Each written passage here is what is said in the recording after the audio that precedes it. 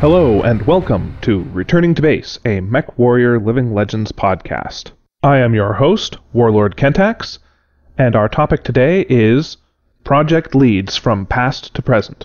Our guests are Invictus, the current lead developer from the community development team, and the legendary Kamikaze, or Kami for short, without whom Mechwarrior Living Legends never would have happened. I've got a couple questions for both of you.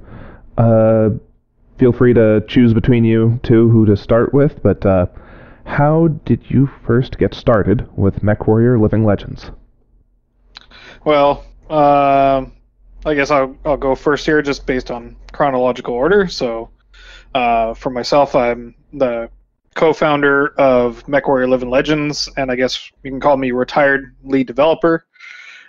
Since it was actually Krim and I that started MWLL, way back in, 2006 now or something like that. It's funny because I was even talking with Andrew not too long ago about the old Battlefield 2142 setups that we were doing, and it all started way back with, looking at putting on jump jets on the walkers that were on the 2142 mechs, and we had the bright idea of starting off the mod in that. And myself, when I was starting off with that, Krim actually was looking at importing a lot of animations into 2142, and relevance to our topic here. Actually, I was looking at creating a lot of different weapons and even some very basic, loadouts for mechs, including like LBXs and lasers into 2142. And eventually, we pulled this over into the CryEngine, and it was actually a prototype that I was working with in CryEngine, where they actually had the physicality of changing the mesh of like the barrels and any of the physical 3D models on the tanks to be able to swap them out for their own what they call modifications. And that was the being able to actually take the model of the LRM-20 and actually slot it onto the tank for Crysis. It was a proof of concept that, hey, we can actually physically change the models on what was actually shown for the different weapons. And so that allowed me to actually start putting together a lot of the early tank mechs to plug all those in with different weapons that we created. And then we took some inspiration from some of the early like TROs, like the PPC catapult. One of my favorites was like what I called the beat stick, the 4LBX20 Madcat Mark II. But of course that got nerfed into the ground, from what I heard. Boo. But it was more so for the fun factor in creating a lot of these variants and making sure that they were as balanced as we can be, but also providing each one of the variants to have on their initial setup both variety and purpose on the battlefield. So you had ones that were either directed at like anti-tank or anti-infantry or other anti-mechs, mechs versus mechs, so on and so forth.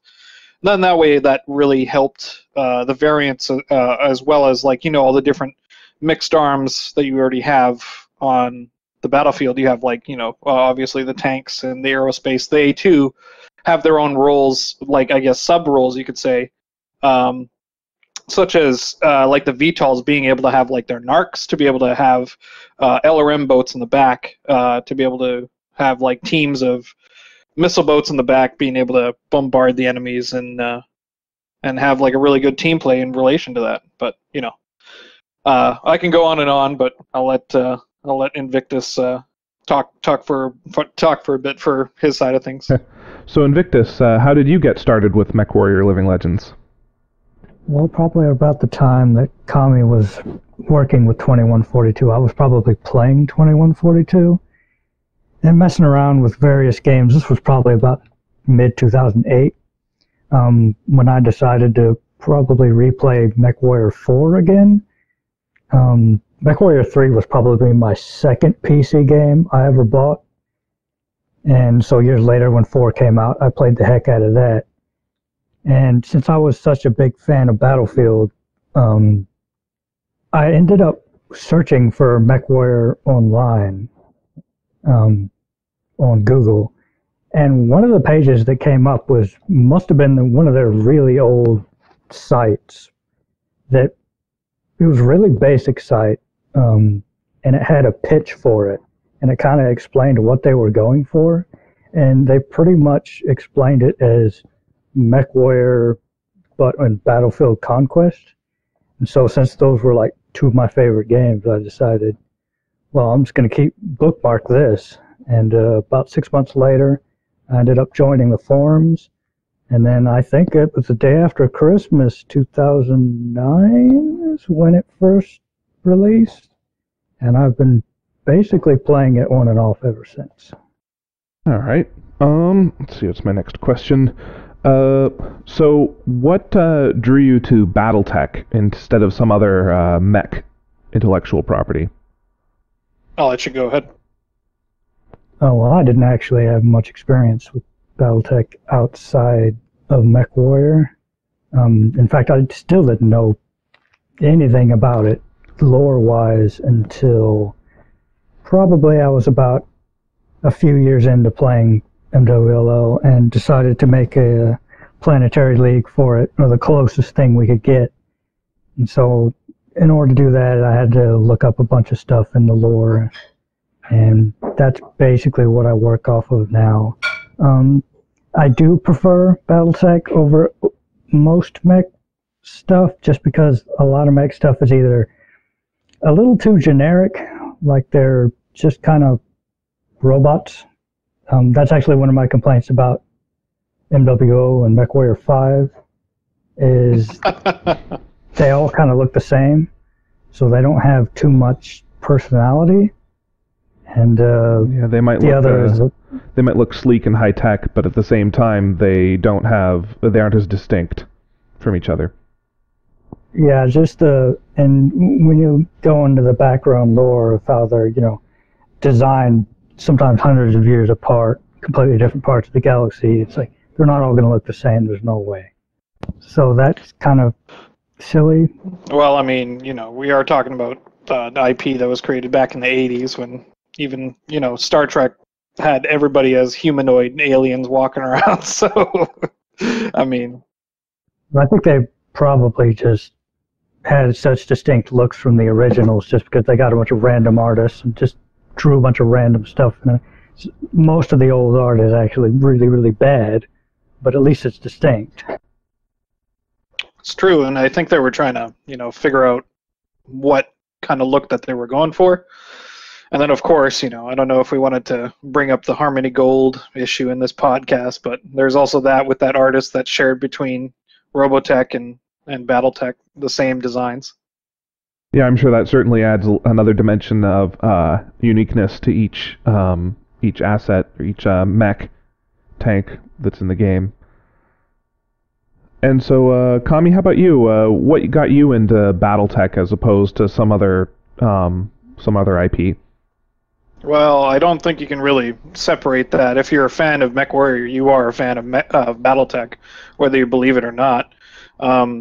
I mean, I played the Mechwarrior series, obviously before the tabletop, since that was more of a wider appeal. I actually played Mechwarrior 2 back in, the early, DOS and Windows 95 days.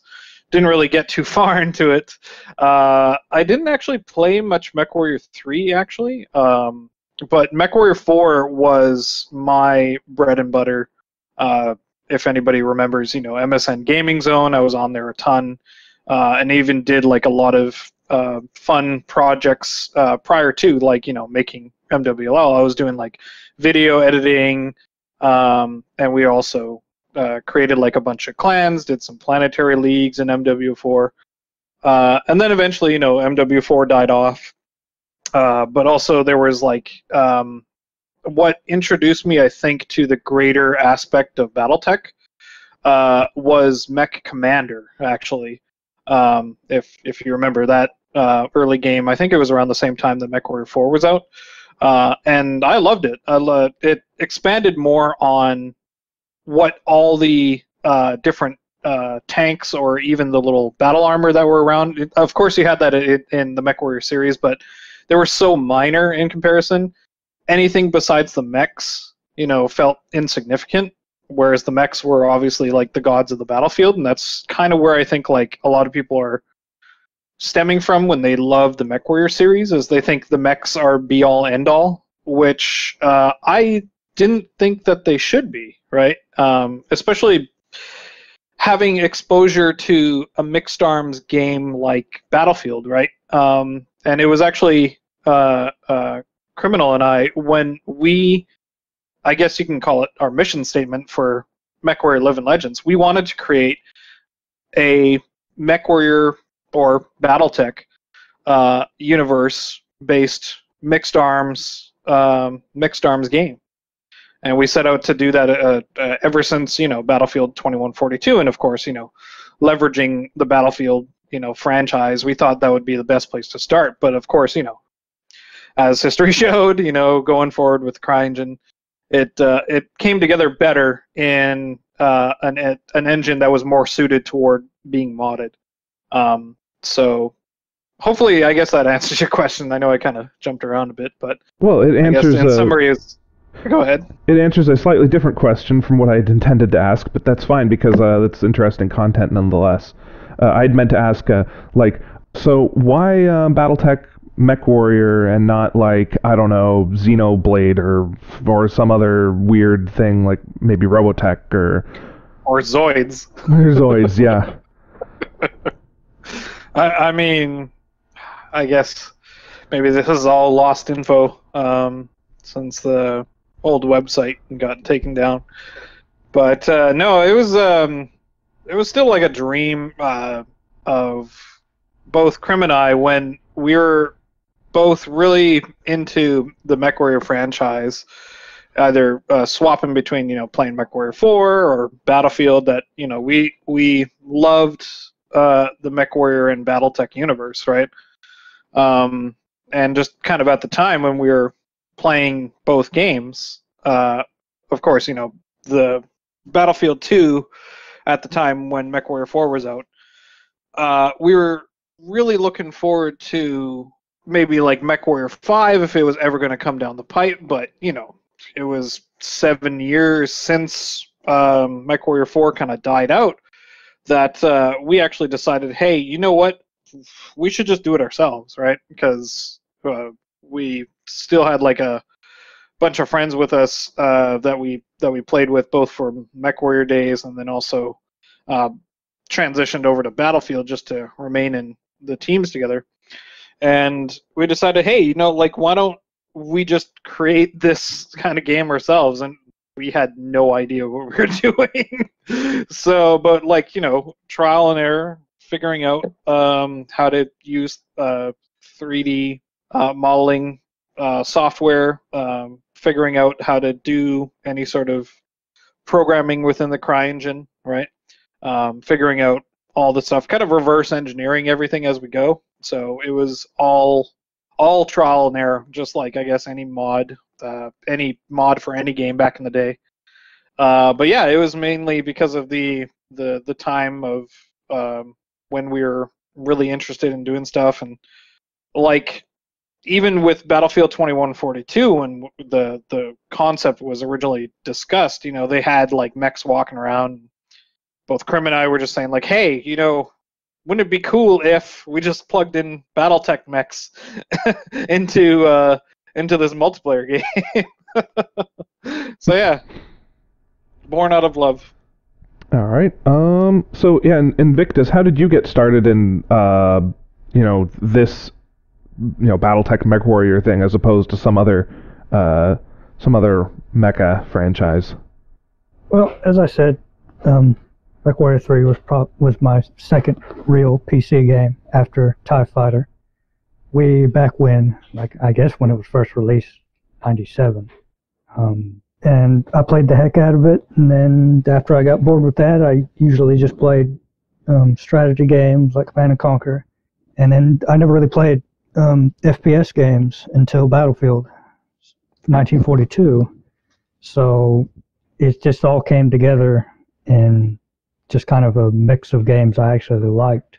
So I just ended up playing the heck out of this, and this is what really got me into, I guess, Battletech as a whole. Because 3 and 4, I never really looked up any of the lore or anything. I didn't even know it was based off of a tabletop game. It was just those games to me.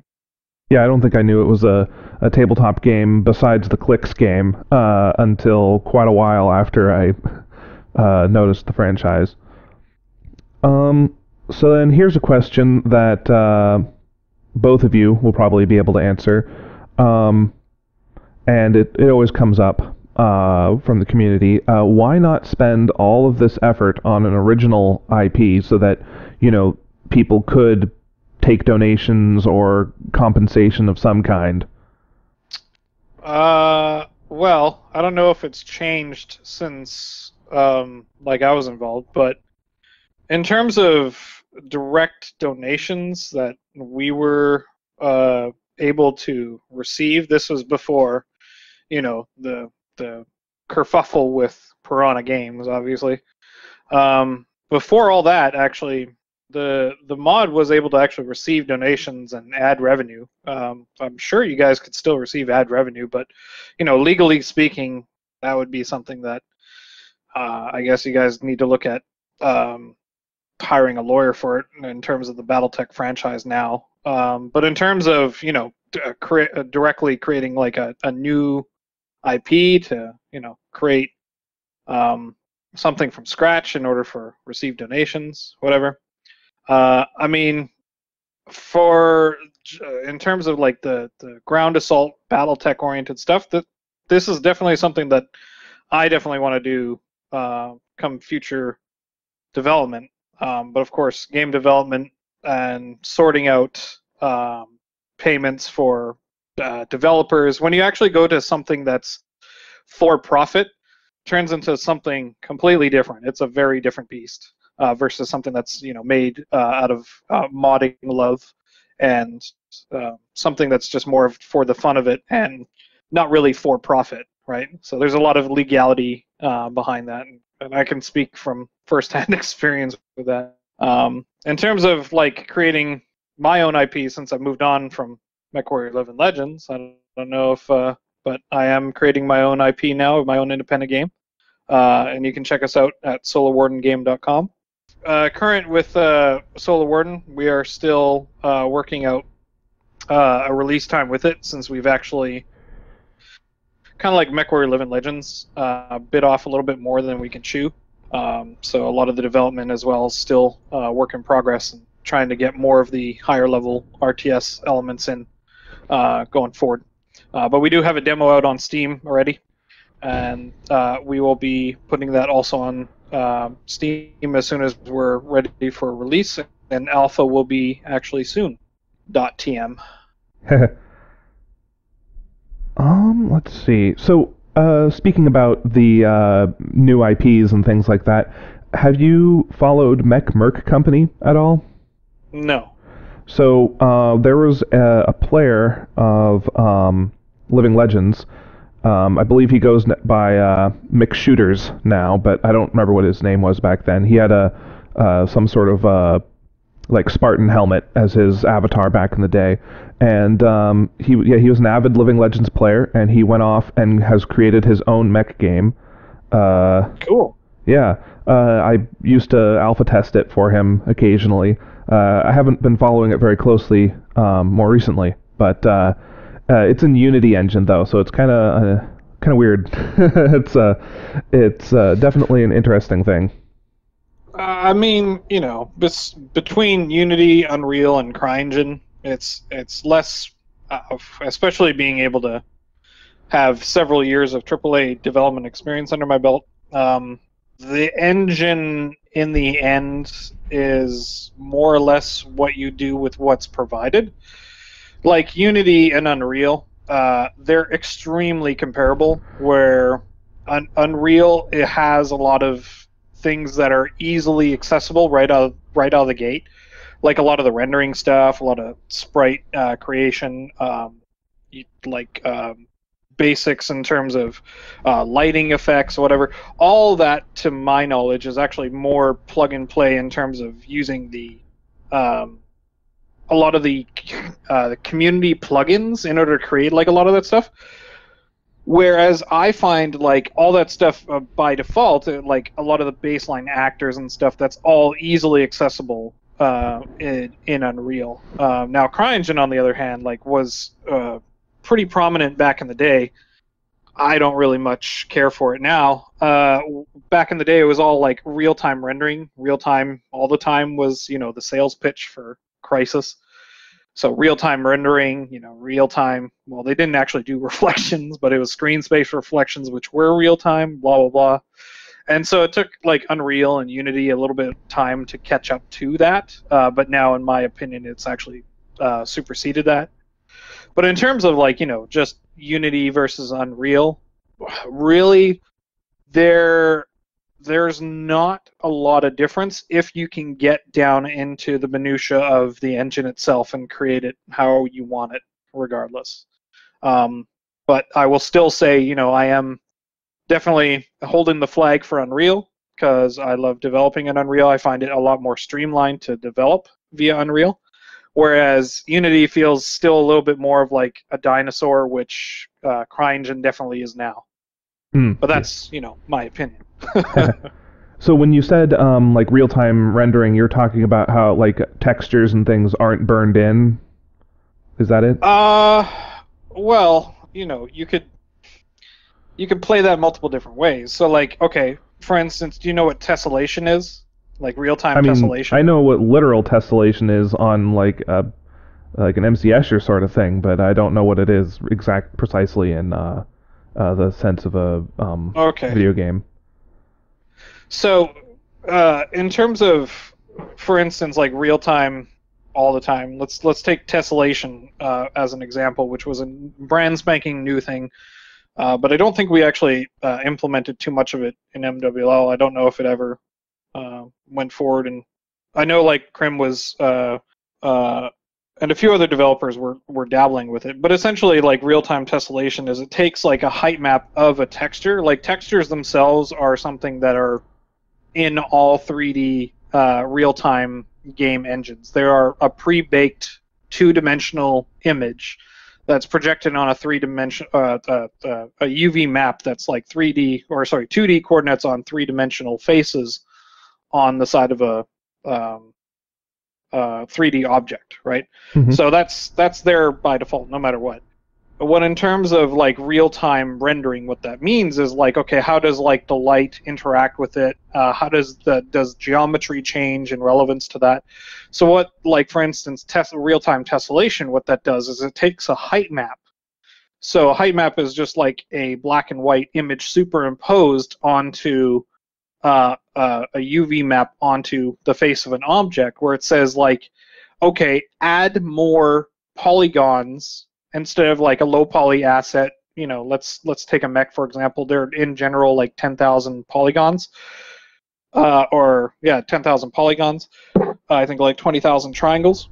Mm-hmm. And what it does is it subdivides it and adds more triangles, and then reads from that height map in order to add additional physical geometry detail. So the thing that was actually used more so in order to test this was like things like bricks. So you could actually see bricks physically deform kind of as you got closer to them, whereas when you went further away, it's like kind of like an inverse LOD, if you know what that means. Yeah. Reverse level of detail, where LODs, when you get further and further away, you lose like more detail, you lose polygons, and then if you have bitmaps on them, like the texture resolution goes down. It's more so for performance. So like far away, you don't need to know all this geometry information if you're not really like looking at this thing up close. Whereas if you're up close and you want to get like this super fine detail, that's when you instill things like detailed normal maps. You get dynamic tessellation, all that stuff. So you get more and more visual pop from a physical asset that's in front of you, rather than just a flat face that has some pre-baked like normal mapping in there to that's at like a whatever resolution, but since you're so close to it, it just gets super pixelated, and now it just turns into a blurry mess, right? But yeah, Right. that's one example. Another one is like the biggest one that CryEngine had for the longest time that, for instance, Unreal did not, and Unreal had to fake a lot of it in order to say that they did have it, was real-time lighting.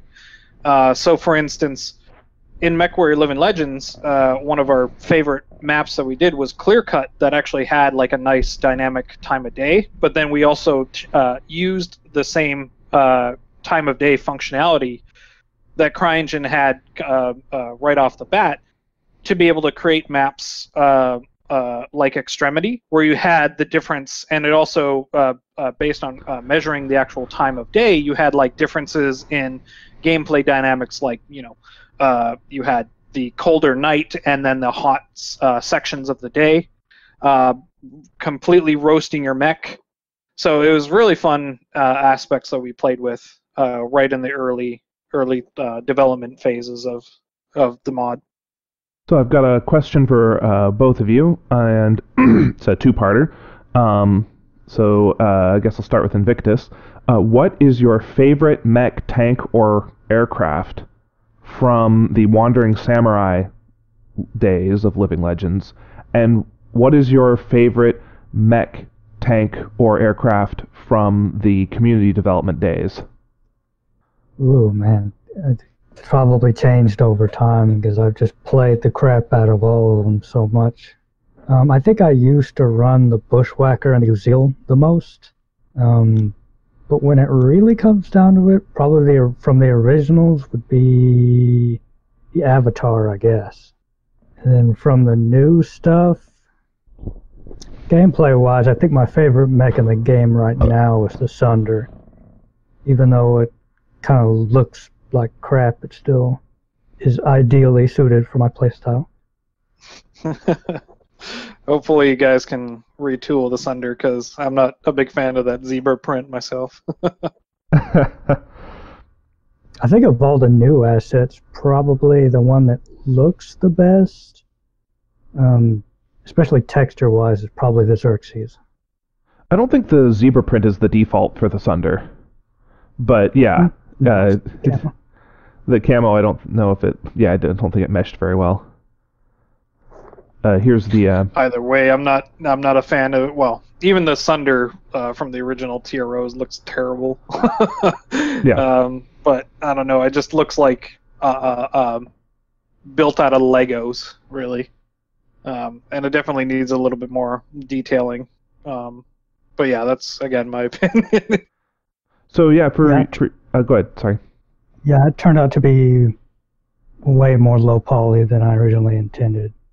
So I think Chazar was still in the process of learning, and we've really never been able to correctly reproduce the high poly to low poly bake process that you guys used in the past. So it's always been either too messed up or too basic as to be really worth it. We've kind of struggled with that. So in the Sunder's case, it was too basic.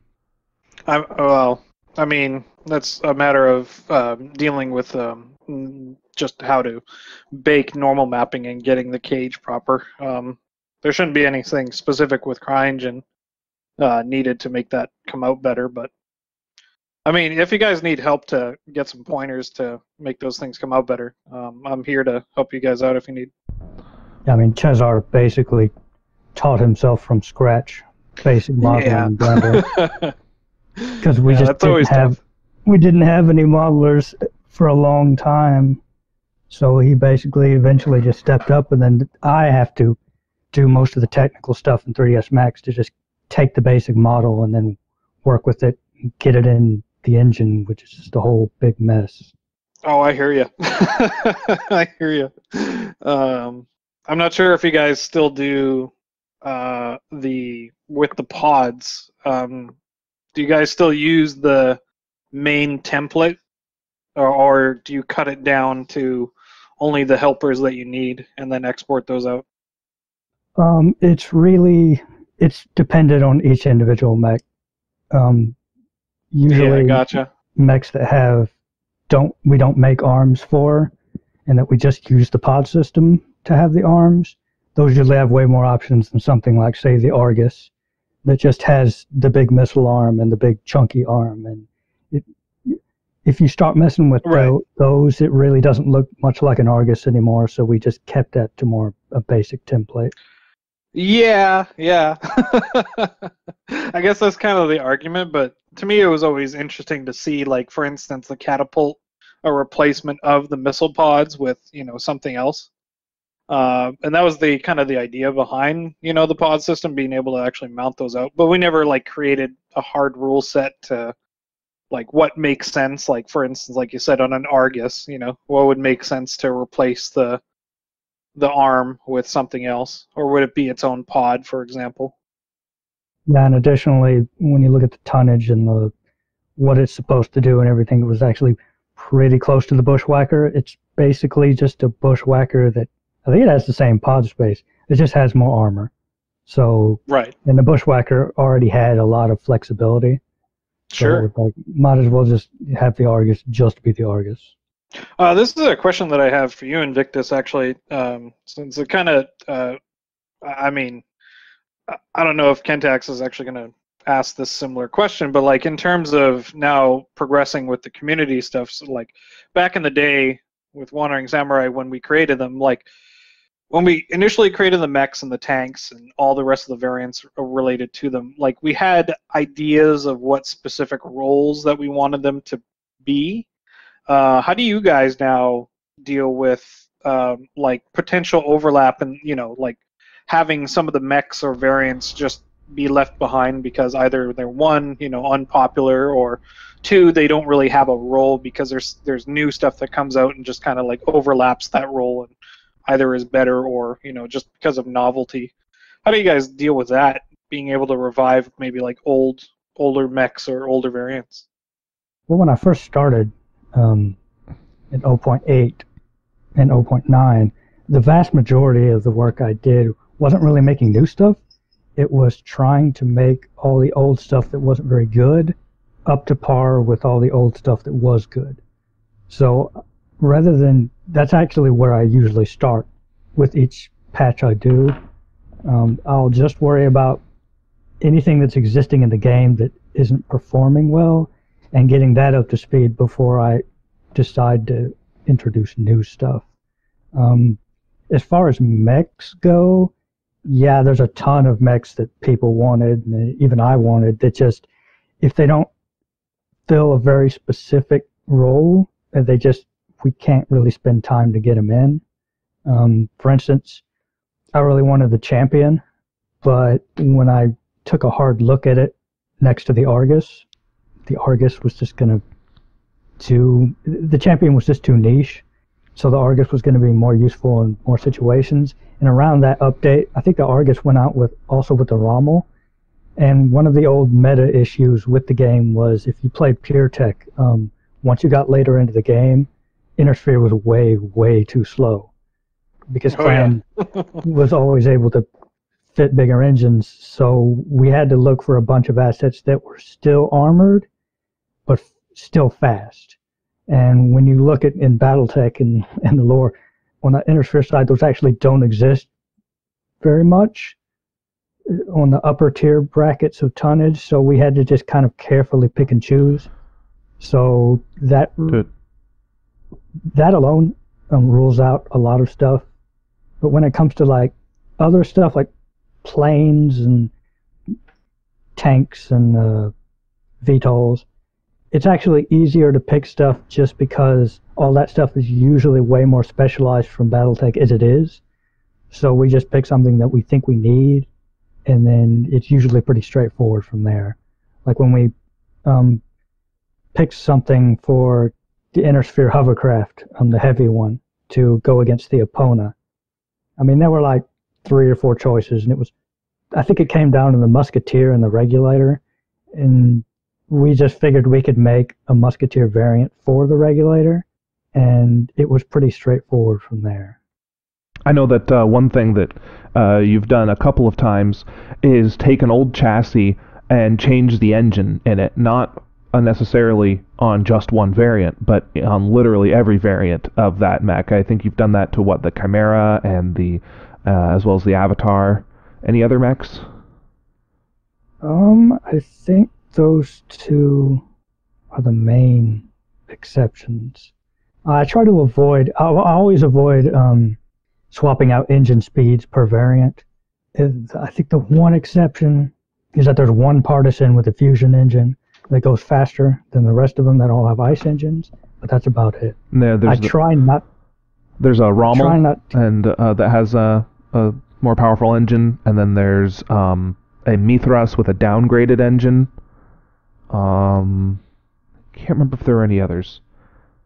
I'm more willing to do it on tanks than I am on mechs. I don't like to do it on mechs because when you look at Battletech and you get past the art, once you start messing with fundamentals like engines and internals and stuff, there really is no difference between the 275-ton mechs that have two different names. Now the reality is in a video game, the art matters because the hitboxes matter, so they'll always be different. But when you start breaking it down, fundamentally, I still try to keep a certain amount of personality to each mech, almost specifically because some hitboxes art is much more forgiving for some mechs than others. So if you have two identical 75-tonners that go the same speed, have similar loadouts and similar armor, everyone's going to gravitate to the one that has the better hitboxes. And you can try and offset that by one that has worse hitboxes, even though it technically goes to the same speed. You could give it more torso twist. You could give it a better turn rate so it can dance around better. There's things that you can do that definitely aren't mentioned in Battletech, but you can kind of fudge in the background in order to make things competitive. Yeah.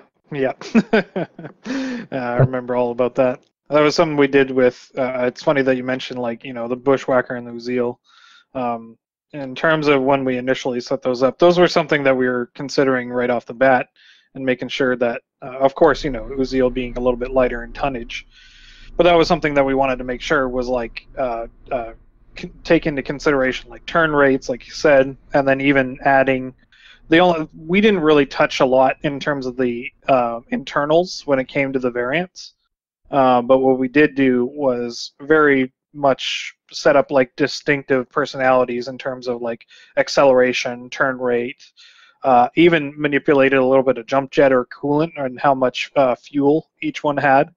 So small subtleties of that, allowing people to really look at how they wanted to min-max their roles allowed for that. And that's why I was wondering if there was a lot of obsolete variants that ended up going forward. A lot of the things that when people talk about bad variants, what I've noticed over the years is that it really has little to do with the variant itself and more to do with what weapons it's leaning on. If the weapons it's leaning on are bad, it's almost always going to be considered bad. So I actually care more about looking at all the different weapons first and making sure they're all literally carrying their weight before I worry about changing variants. There's actually been quite a few variants and quite a few chassis over the years that everyone constantly wants me to change them, but I won't until I get around to actually fixing what's fundamentally wrong with their parts. And then once that's done, everyone kind of forgets that they were bad and uses them and moves on to something else that they think is bad. You can never satisfy the crowd. I mean, there's a lot of things that have taken years to get right. I remember a lot of the assault mechs were kind of copy and paste as far as what they were supposed to do. The Mauler, the Atlas, and the Awesome, I think before 0.7, all went 53 kph. They all drove about the same. So the only real difference was the Mauler had more guns, the Atlas had more armor, and the Awesome was just bad. And it eventually has gotten around. Oh, Yeah. hold on. The thing with the Awesome is it was actually supposed to be the one with more heat sinks than the Mauler or the Atlas. So it was tuned to be like a laser boat or a PPC boat, and the Mauler was just like the more offensive version of the Atlas. And like you said, the Atlas definitely had more armor, and the main kind of role of the Atlas was kind of like the Inner Sphere Assault Herald, where it also had the Angel ECM. So there was a lot of relevance to that. I don't know if that changed after I had left the project, but hopefully that didn't. But in terms of, let me just interject with the speeds. Yes, it was copy paste with the speed, and that was mainly because Atlas, Mauler, and Awesome were all using the same legs, so they were actually among the first mechs that were actually created to begin with, and so we had to make a production call on how to get the most bang for our buck, because it was trying to get the mech pseudo speeds to work with their animations. So in order to get those to work, we did a copy pasta on that. So yes, in terms of laziness on our part, but in terms of since we were already a year behind, we wanted to get the game out, and we plugged those all together. So hopefully, it sounds like you guys fixed it since then. Yeah, the Awesome goes 64 kph now. It definitely couldn't go any faster animation-wise, but I think it can pull off 64 kph and still look good. Since they were like the same legs and the same pelvis, how does that look any different than the Atlas or the Mauler? I think it just has a little more get up and go. I mean, all of the mechs sometimes slide a little bit when they're running, but it's definitely not noticeable enough in game to where it's jarring. Gotcha. And also, the taller mechs are always going to be able to get a little bit more speed without it looking weird, just because they have longer legs. Yeah. Yeah, for sure. That Especially the chicken walkers. That was a huge problem with the Hellhound. I don't think anything faster than 97 kph with the short man leg, I don't think it's possible to animate without it looking completely terrible. Yeah. I'm not a huge fan of how the Hellhound turned out animation-wise. The main problem with it is that when it's that short, it has to sprint. It has to sprint naturally, and almost no other mech in the game actually sprints. They just walk fast. And walking fast was not going to work. I tried it, and it was just walking like a zillion miles an hour. It looked like it was sped up. In terms of sprint, are you talking about the gait? Or are you talking about like the actual blend spacing between like the running animation and the walking animation? It's more how many footsteps are in the gait of the max run. So the Hellhound actually runs at full speed like a person would, to where when you're at full sprint, your both legs kind of leave the ground at some point. Yeah. But you're still using the differentiation, is what I'm saying, between walk animation and run animation, right? Yes, those look fine. Okay, gotcha. It's just at the max speed, both the Commando and the Hellhound have to sprint. And it looks a little weird in game because nothing else does that. I mean, when I look at it in a vacuum, it doesn't bother me. But when I look at it compared to everything else, when they're running in a pack with other things, it does look very different. Sure. But it was just that was something that like we struggled with early mech creation and just the legs.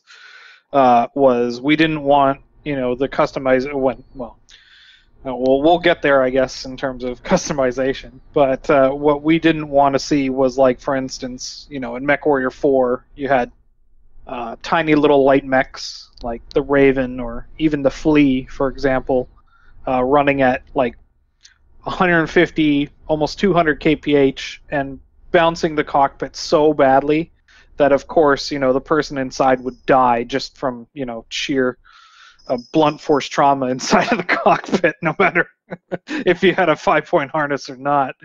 I mean, it still just looks silly. So I understand, like, if you guys like extend on that, but that was something that we decided to do. Is like, okay, and just in terms of physicality, we wanted to limit their speeds, regardless of TRO.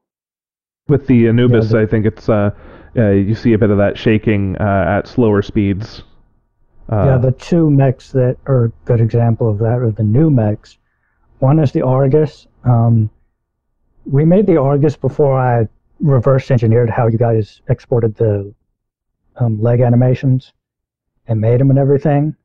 Yeah. So there were several mechs that got included: the Argus, the Cauldron-born, the Anubis. Before I had reverse engineered that we had to use all the old leg sets. So when I looked at the TRO art, the Argus legs actually look really, really similar to the existing Black Lantern legs. They're actually about the same size as they should be. So we decided to go with that. But since the Black Lantern legs were designed to run really, really fast, when we had it only do 86 kph, it has like this really, really gentle gait. So it's like a super smooth ride. The other example on the other end is the Anubis. The Anubis uses the solitaire legs, which also are supposed to go really, really fast. Now, the Anubis itself is fast. It's 129, but the solitaire is 168. And one of the problems with the solitaire was it's one of the mechs that we don't have the source file for. Oh, no. Vlad worked on it, and he never got us those sources. So I was never able to really know what I was getting into when I picked those legs for the Anubis. It was another situation where when I looked at the TRO art, you could argue that the Anubis legs are actually quite close to the solitaire legs that exist in game. So I decided to go for it. Right. So the problem is kind of the opposite of when it goes fast, when it goes slower than the solitaire, it's walking really fast. And no. And the Anubis cockpit is in the center, whereas the solitaire cockpit's on the side. Further, Yeah. Vlad never actually put a solitaire cockpit in. It's one of the few remaining mechs in the game that just kind of has a blank window. And I think he did that because I don't think he could get it really looking right. And so the Anubis is an almost extremely vomit comet. I think it's probably, if I went back and tried to make legs for it, I could probably fix that, but just the simplicity of changing the solitaire legs animation, since we don't have the source, it's just more work than it's worth. Oh, man. Yeah, no, I wondered with this was something that even when I was working on it back in the day, I actually came up. I guess it was lost in translation because it was one of the last few things that I was doing before I left the project was fixing. Obviously, the inclusive cockpit, right, forces a restriction on the way that the mech bobs in order to allow for a semi coherent ability to aim. So if you're in the middle of a walk cycle, right, from the exterior, the Awesome and the Mauler, I don't know if you guys fixed this, probably not, but and the Atlas, they all look like they have sticks up their ass, so they're super rigid, super stiff. But what I did, I hope you guys still have the source files for the catapult, because with the catapult, what I did is add a additional helper, which was it was meant to be kind of like a like shocks, for example, but it was in relevance to the cockpit and the cockpit aim, allowing it to maneuver ever so slightly with I think like a 15-degree. Additional bob to the animation, but still keep the viewport relatively stable while you're walking. So first person actually looked like it was still stable while you had a third person actual bob just to a slight extent. And I think we also applied that to the Owens. Was another one that we put that through. So I would it would be awesome if you guys took that further and being able to expand on having the mechs not look so bad in terms of their sticks up their butts while they walk in third person, but you still get that same smooth ride from first person. we've been able to, I think we used some sort of system that was left over because I worked a lot with a lot of the newer mechs. Once I had to make the animations of just tweaking them over and over and over until there was enough bob on the outside without it being a vomit comet on the inside. Yeah. I think the one axis that you really we weren't able to work with was the x-axis. So hip movement from side to side really throws the aim off. Up and down, yeah. like the z-axis and y-axis, especially the z-axis, just bobbing up and down, it's okay. I have a little bit on the Hellhound, a little bit on the Commando. There's quite a bit on the Fafnir and quite a bit on the Solitaire.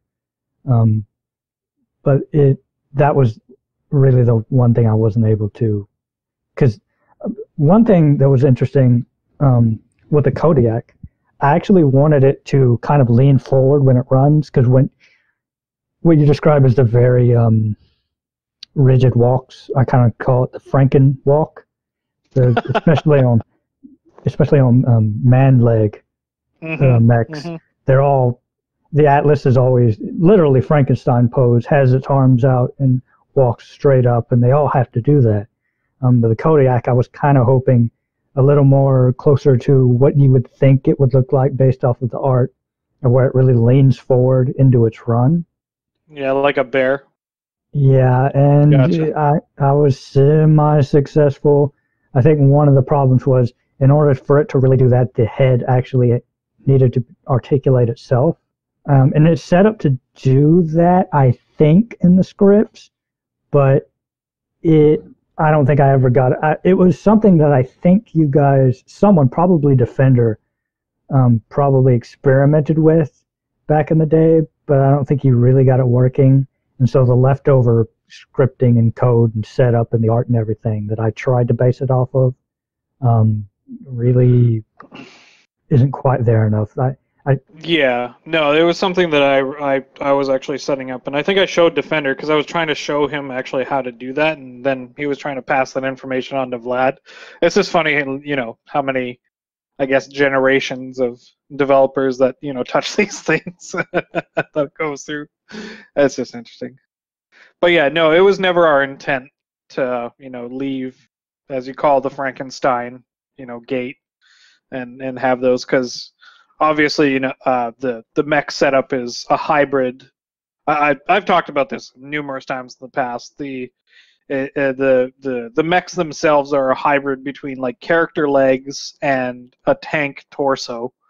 But yeah, it was never our intention to, you know, fixate on that. But because of the fact that we were trying to make it so that it was an inclusive cockpit rather than a how usually games do it with first-person shooters is they have a completely separate first-person mesh, and then when you go into third-person, then you have a completely third-person character that actually do end up well, obviously, for the most part, they have different animations because of the different skeleton.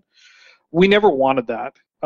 We wanted to make sure that all of that was all inclusive all the time, so you had like that fully immersive experience, right? And we wanted that whole thing to be all in one. But there's reasons, you know, why first-person shooters have that separation, right? It's to be able to have that unique animation and have it look better in first-person, and then have it more exaggerated in third-person because you're not actually controlling that character, right?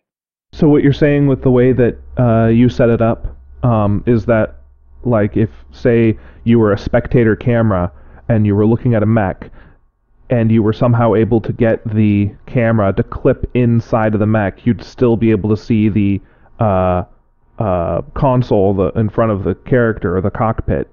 You'd be able to see that the same way a first-person player would. 100%. 100%. You guys could probably still set that up for like camera views. I think CryEngine 2 still allowed for that. It was like when you either choose between orbit cam or whatever, you can have fixated or fixed like spectator positions. You wouldn't get the HUD, of course, right? So because the HUD is all unique to the client themselves. but it's just feeding information to that. But essentially, yeah, you could have that same exact view as a spectator from that would first be nice. person. I mean, yeah, I'm not developing the stuff, so I'm not promising anything. I'm just saying it's possible. Yeah, Cool. one of the nuances of actually having the camera inside the cockpit is that there are several, I guess, types of mechs I'll go for when I order one up for the art. So there's open cockpit, closed cockpit, and no cockpit. No cockpit, I guess, is the Atlas, is the best example right now. I wasn't a huge fan of the bubblehead. I'm sad. So there's a lot of people that weren't. At first, we decided to go from bubblehead to astronaut head and just have the visor be glass, but then cover the rest in a helmet. But after a while, I was like, I'm just going to go for the full skull face. And so there's really, since you can't look in there, there's really nothing in there. The Solitaire is the same way. And then there's mechs where there is an inside, and you can see inside from the pilot's point of view, and everything that the pilot can see out, all the consoles in front of them, and all the geometry in front of them. I had it all UV'd and textured, but the window itself is opaque. So when you look in there behind the pilot, none of it's textured. It's just blank geometry. And then there's mechs where, usually ones with very big windows, where I decided, well, let's go ahead and just do everything in there. So you can actually look in there. The Cauldron Board's a good example. Everything's textured in there. There's a chair. I think there's even some accessories back in there. So it usually comes down to the size of the cockpit in the mech and how much the artist is willing to put in the work. Yeah. In the end of the day, it is, again, a mod project, and people are doing this on a volunteer aspect, so you can't expect them all to, finish everything 100%. And, we had the same thing, too, when it came to even some of the first patches that we were creating, like the Nova Cat. I don't know if you guys ever finished or if the cockpit was ever finished. Probably not. The inside of the Nova Cat cockpit is just a black area, and all you see is through the slit. And I think the Warhammer has the same thing. I did actually get a Nova Cat cockpit texture in finally, but I actually sweet, nice. I kept forgetting about it for like 2 patches because I worked on it and I kept forgetting to actually put it in. But I did finally put it in. And another thing is that I think only the Marauder was done by an artist, ground up by one guy, like all the work. Usually it gets handed off so many times. And so the cockpit texture is always done last, and it's always done by me, because I never really bother, especially artists who are still in the learning process. I just try to get them to basically do what they know. And then all of our texture guys are always so part-time that I don't bother them with extra stuff. So it usually comes down to just me pasting something together when it comes to cockpit textures. Gotcha. No, that's awesome. I'm glad to hear the Nova Cat finally got a cockpit. Yeah, the only thing I don't like about it is that there's a lighting issue with it, because this was before I kind of understood how the normal maps were working. And so before I was able to clean that up in the material, I noticed one side was always darker than the other. So I just decided to go with the crappy solution and go into the diffuse texture itself and just kind of brighten it up on one side.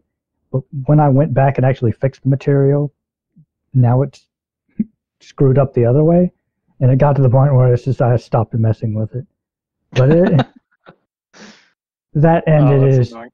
is just a basic texture. There are screens on it, but because I didn't go back and cut out geometry in order to give the screens different material IDs, in order to give them lighting and all that. Most of the newer stuff we've been able to build like that, but a lot of the older stuff we just had to do it basic. And I do plan on probably going back and eventually finishing all the blank ones It's just, it always depends on what we have the source for and just what I have time to do. Yeah, for sure, I get it. So another thing I think that occurred over time with variant changes, with what we were talking about earlier, and this I think was during the Wandering Samurai days that these changes mostly took place, was moving away from very heat-heavy builds. Like I'm just looking at some of the old variants, like there's a Shadow Cat with 4 ER large lasers and 1 ER medium laser. Like that thing would just melt nowadays. For the really old stuff, I think some of that's proof of concept to where even in it was actually playable in game back in the day, they still didn't have those. No, I vaguely remember that one because I think that one had the bipods, but yeah, like you were saying, it was more of a proof of concept because we were testing out the pod system heavily, and the Shadow Cat, Uziel, Catapult, Mark II. Mark II was a big one that we were playing around with. If we were playing around with the pods, like we were really stressing, how could we get to the nth extent of these? Prime example, I go back to my beat stick. 4 LBX20s. I still say that you guys could rip off armor to make that work. Rip down the engine. You could strip the whole thing to make that work, but whatever. But again, it came back to we were less inclined to follow strict TROs. Like, as you already are mentioning, the difference between like the TROs and tabletop versus the actuality of, piloting a mech in real time. There's vast differences and things that occur in terms of rule sets, right? This is kind of tangential, but like for one of the complaints that we had from purists is like, oh, why don't we have, crit rolls when you're shooting at something? And I said, no, that's stupid. Because of the fact if you're physically aiming at something, you're going to physically hit it, right? There's no random chance when it comes to having a laser physically pointing and shooting at something. It's going to hit where you aim it. Now, of course, there is a random chance roll you could have in terms of like recoil or spread on a ballistic weapon, of course, and that's already there and accounted for. But there's no reason to have like a stupid random chance dice roll for no reason. But anyway, what I was getting at is like in terms of those early variants, it was more of a matter of the rule of fun rather than following the exact pure rule sets that were established, right? So it was more about flexing the availability, but of course, it's all a matter of balancing those rule sets and making sure that all the variants, again, had a role to play. Do you recall the Light Gauss Fafnir? I wasn't there for that. That's what I was thinking. Yeah, so there was a Light Gauss Fafnir. It had 1 Light Gauss in each side torso and 1 Light Gauss in each arm. It also had 2 medium lasers and Bloodhound probe on top of that, and it was just horrifyingly good. Even though its DPS was way lower than basically any other Fafnir, it was able to put 4 Light Gauss into 1 component on an enemy mech at 1,200 meters. I think that was, well, I don't know who made that variant, but that as well as the rotary autocannons. I remember Defender showing me videos of the rack Fafnir as well, running around. And I think those were like kind of callbacks to the beat mech, but in their own style and their own Bodhi ways, right? Like, the 4 Light Gauss and 4 rotary autocannons, that kind of crap.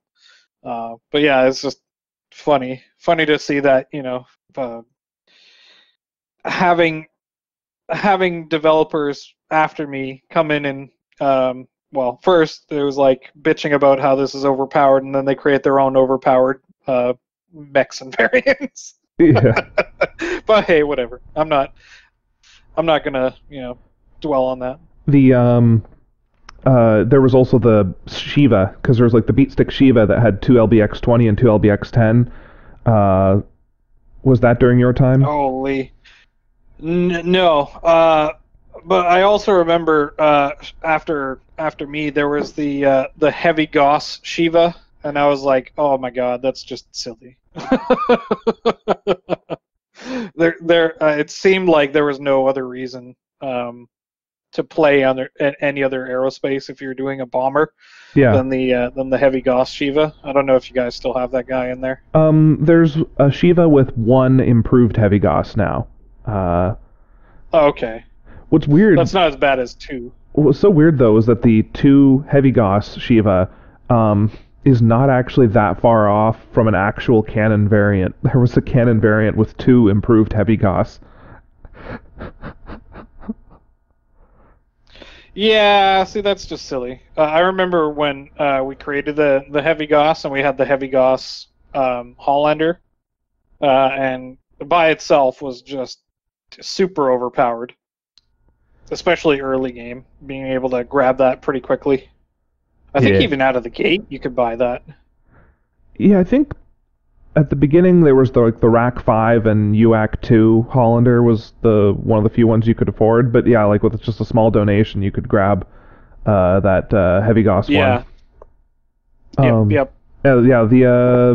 The Shiva, I think it's much more fair now. It's not nearly as awful as it used to be. And also speaking to other variants that like are canon and are absolutely ridiculous, there's like a 6 LRM-15 Novacat in canon. Yeah, like what's that about? It's so it can keep firing even after it loses an arm. When they had no concept. Well, sorry, let me just jump in here. When they had no concept of actually like physically changing the models in relation to that, like, where would you put that? Like, you would have like a bipod of LRM-15s stacked on top of each other on either arm, and then where you would put you would randomly pull out of your ass 2 additional shoulder mounts or shove them in the torso somehow. Like, what? That's stupid. I think I saw a custom-built model of it once that had great big, almost briefcase-sized hands, Yeah, and that's just ridiculous, right? So, again, throwing shade at the TROs, again, like those TROs, they were just making up crap because they had the rule set up for the tonnage, right? And this is where I say there is TROs that do stretch the limit of those, and there are certain things, especially on a real-time game, that you shouldn't do, right?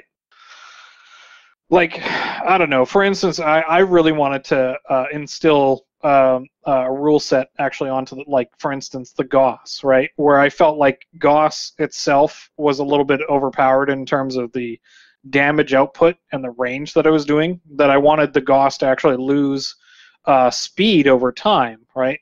And then also with that speed over time, it could also lose the actual physical damage that it would do over a distance.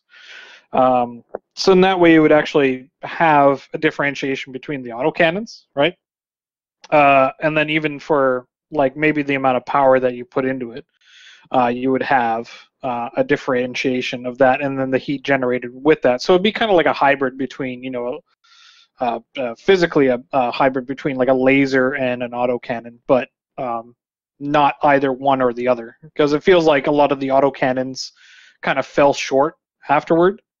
Because obviously the autocannons are a lot slower than the Gauss, but I just felt like, yeah, of course, with heavy Gauss being wielded everywhere and just having heavy Gauss being basically anti-air because they're nearly instant in terms of their shot and their speed, just made them silly. Yeah, I still get shot down with heavy Gauss pretty darn easily. Yeah, and that in my mind is just silly. One of the balance points of the Gauss on aircraft, actually we pretty much solved it by giving them a slight charge time. And that would be heresy. If they were on the ground, that would be heresy. But since almost all the aircraft weapons actually work very different from the ground versions, when I did the big aero rework in 0.9 maybe, that was one of the main things I did is almost all the weapons are completely different. I mean, the DPS is still similar. The heat generation is still similar. So you can, within the class, you can still call it that, but the way it mechanically works is usually completely different. And Gauss usually came down to, we just put a charge time on it because it got, I've actually had to make the charge time less because the initial numbers I went to, it only takes like a second and a half of charge or even a second of charge, makes it way harder to use. Oh yeah, we probably you didn't know about this, but prior to release, I actually fought and lost the battle of having PPCs have a charge on them because of just their destructive capability. PPC was one of the few weapons that did both EM damage to fuck with your HUD, as well as splash damage that didn't rely on ammo. So, of course, you have the autocannons, especially AC-20s, and a little bit of AC-10s having their splash radius, but PPCs having their big splash radius did a hell of a lot of damage along all the torsos, right? So in order to kind of compensate for that, I wanted to instill a charge on the prior two in terms of firing them. But holy crap, did I get a huge blowback having that, and I finally, said, all right, fine, we'll do this, but we'll have to reduce their splash radius. But now I don't know where the PPCs are at in the current meta. But in terms of where we initially were setting, oh yeah, the PPC also did heat, so it was kind of like a big kind of catch-all. So it felt very overpowered, but at least it's slower than the Gauss. So at least you had that in terms of it. So, but anyway, it's just interesting to see the kind of same mechanics kind of come into play against certain weapons that require a little bit of a nerf hammer. What's funny about the heat damage from the PPCs is that code actually, for some reason, stopped working for years. Are you kidding me? So it was just kind of sitting there, and I never messed with it. All of a sudden, in one of the patches, maybe 0.9 or 0.8, it woke up for some reason. So all of a sudden, people were able to basically one-shot kill anything using like the four PPCs on the Awesome because it would overheat everything instantly. And that was one of the first times that we had to do a hot fix that was like the next day because it just completely broke the game. Eventually it came down to I just removed it. They don't do heat damage anymore. Oh, that's sad. Oh, that's funny though. I wonder why it stopped working and then started working again. Well, were flamers like no longer effective then? No, the flamers still worked, but for some reason the PPCs just didn't activate. I think there was something wrong with the PPC ammo for XML for a long time, and that might have been It's possible. It's possible. I don't know. Whatever. So I brought up the Gauss Fafnir, the light Gauss Fafnir earlier, and I had wanted it back, and everybody in the various variant discussion channels and stuff was very rightly saying, no, Kentax, this is a bad idea. This is a bad idea. Don't add this back in the game. And so I tried to think of a bunch of different ways to try and get a light Gauss Fafnir back in the game. And Invictus kept telling me, no, you can't have light Gauss in the side torsos. The light Gauss is too small of a weapon. It just isn't really appropriate to have such a small weapon in such a gigantic side torso as the main weapon there. And so I eventually came up... That I agree with. Yeah, I eventually came up with this variant that had light Gauss in the arms and regular Gauss in the side torsos.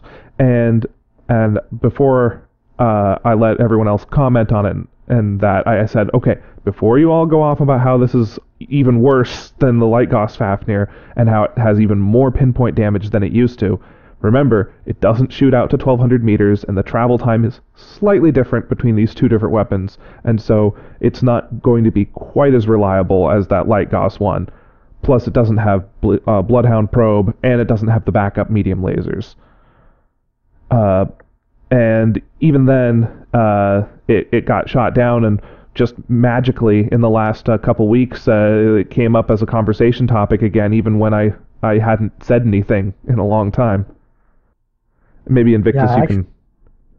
I actually put it in because I came at it from the other direction. I had tried so many different variants that had just basic 2 Gauss rifles, and I tried so many backup weapon combinations with those 2 Gauss rifles, and none of them were any good. I think Inner Sphere Gauss is so heavy that at 15 tons, if you're going to go all in, the H Gauss is 18 tons. So just that little bit of extra tonnage, if you can choose between the two, there's just like no contest. Of course, on Clan, dual Gauss is worth it because they're 12 tons apiece. So that's so much lighter.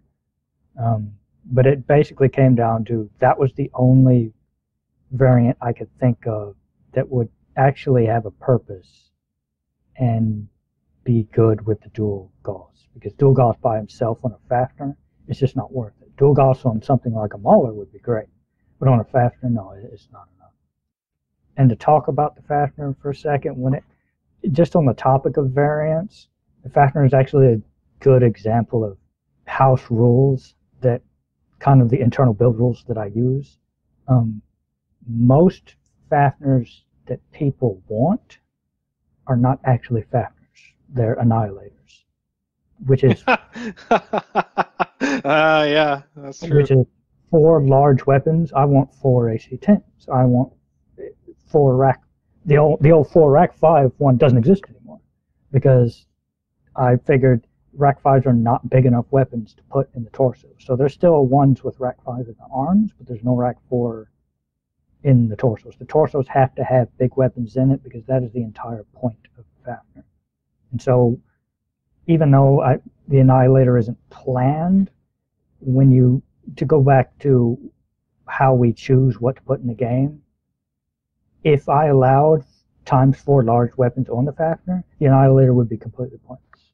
So I reserved that in there for that. The Fafnir is there to boat 2 assault weapons and then have backups. If you want 4 large weapons, especially ballistic weapons, you're going to have to go with the Annihilator.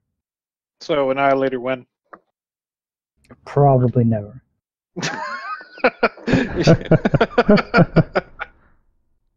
But it's that sort of discipline that you have to maintain, or else there's almost no point to adding new assets at all when you have such a modular system if you can just kind of fake it.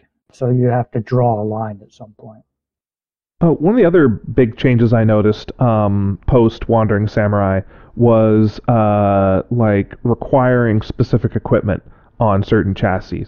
So, for example, the Black Lantern had always had mask on every single variant, but that was from Wandering Samurai days. The Shadowcat did not, but now every single Shadowcat has jump jets and mask. Correct. Both the Shadowcat and the Owens, back from the Wandering Samurai days, the original days, were problem mechs. They were just straight up better than everything else around their weight class. And I tried various things to fix this without quote-unquote nerfing them. And it basically came down to the fact that both mechs in CBT actually have fixed equipment. So the Owens has a tag and a BAP fixed on every single one. And the Shadowcat has both mask and JJ fixed on every single Shadowcat. And when I did that, it basically, quote-unquote, fixed the variants that were too good at what they were doing and had to have them draw back a bit. So some of the Shadowcats that just had way too many weapons, they had to draw back because the fixed equipment ate up just enough tonnage to where you couldn't quite stuff as much stuff as you could anymore. Yeah, the ERPPC Shadowcat, for example, it still exists. It still has jump jets like it used to, but now it has mask, and that meant that something had to be cut somewhere, and now it has fewer heat sinks, and so it is a hot box. Yeah, so it's still in, but it's not nearly as dominant as it used to be.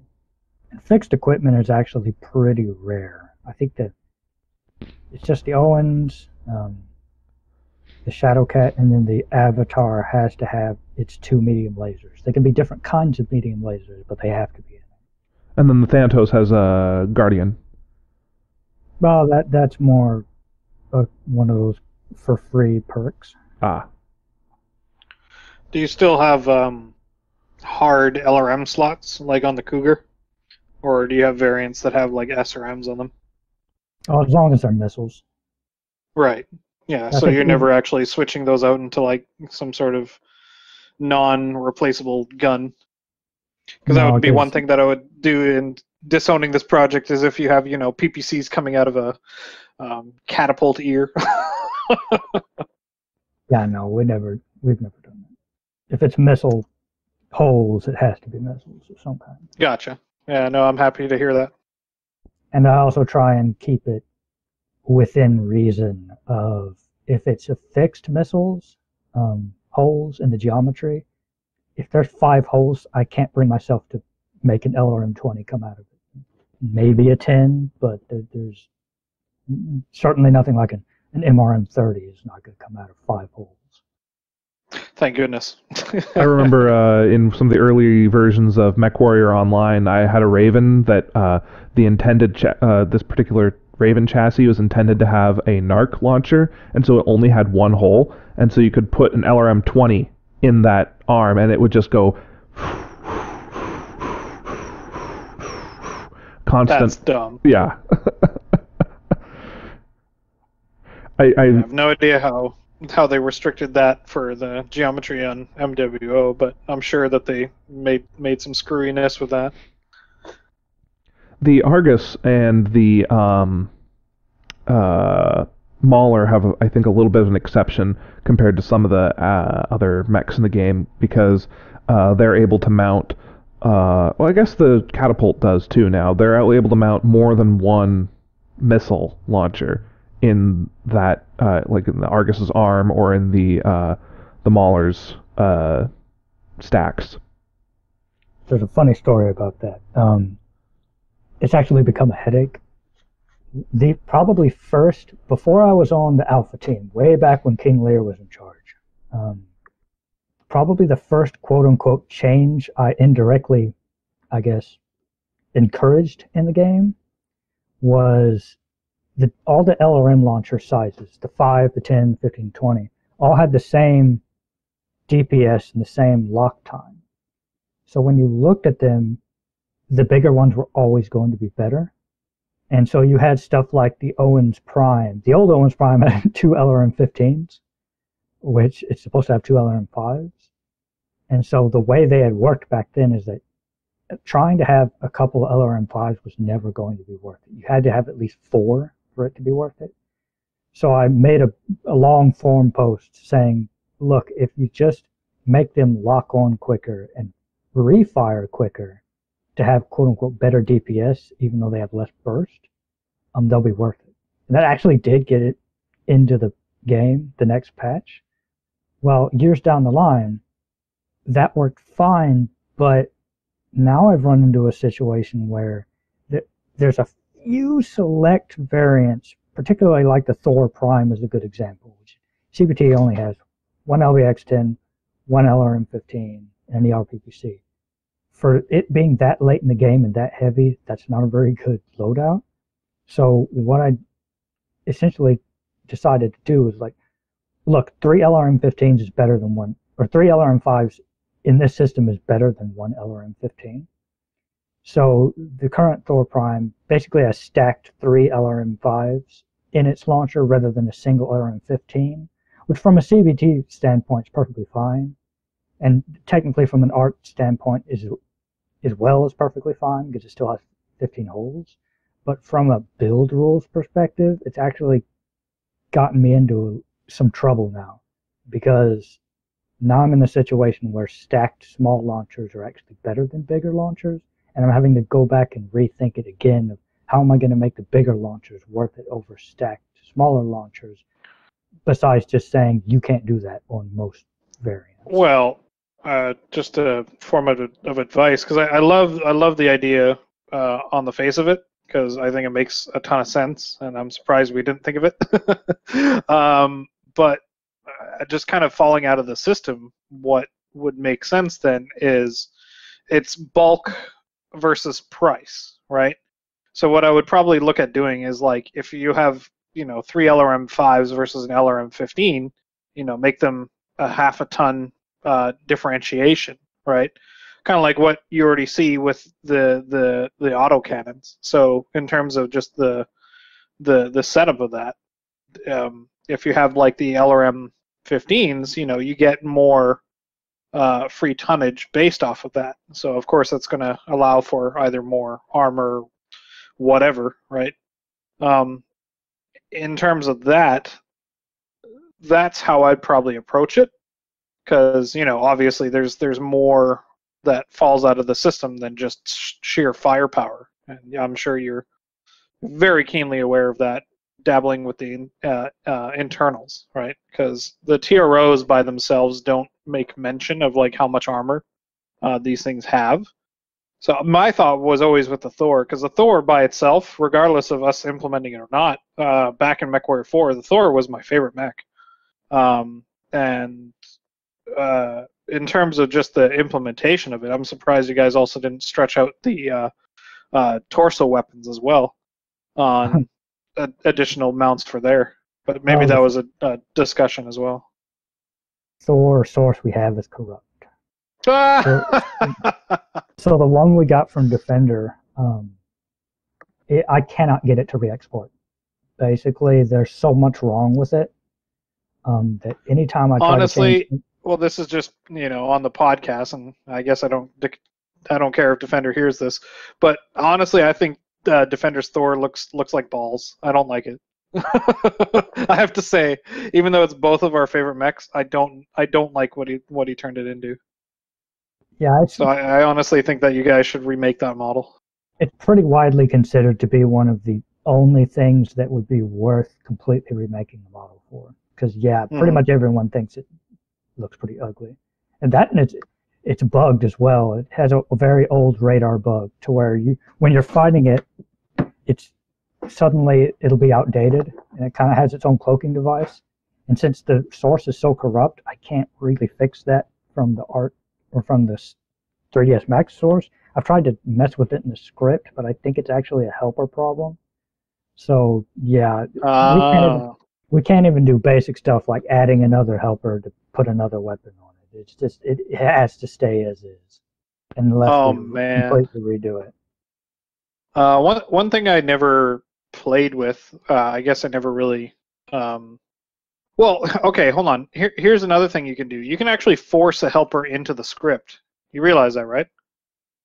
Yeah, that's what I eventually did to put weapons on, or laser anti-missile systems on the riflemen, because we didn't have the source for the riflemen.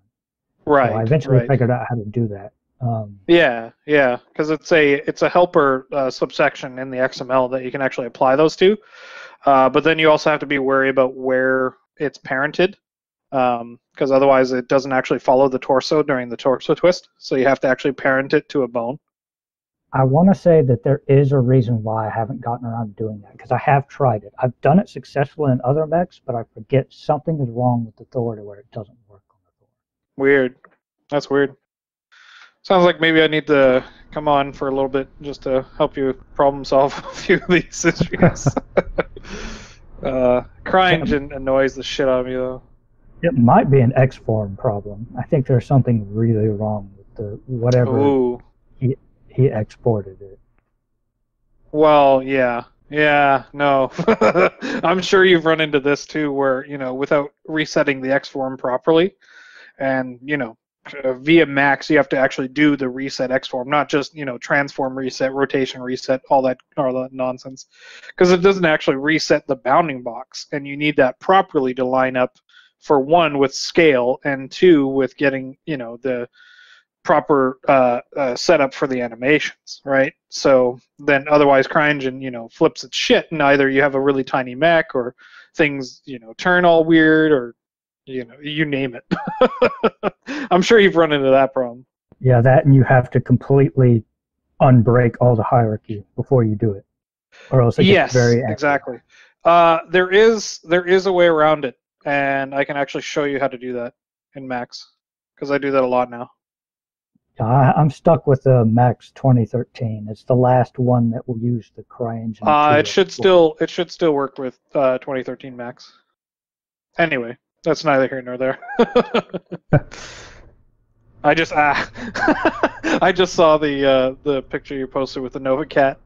and the oh, come on, that's basically a longbow, guys.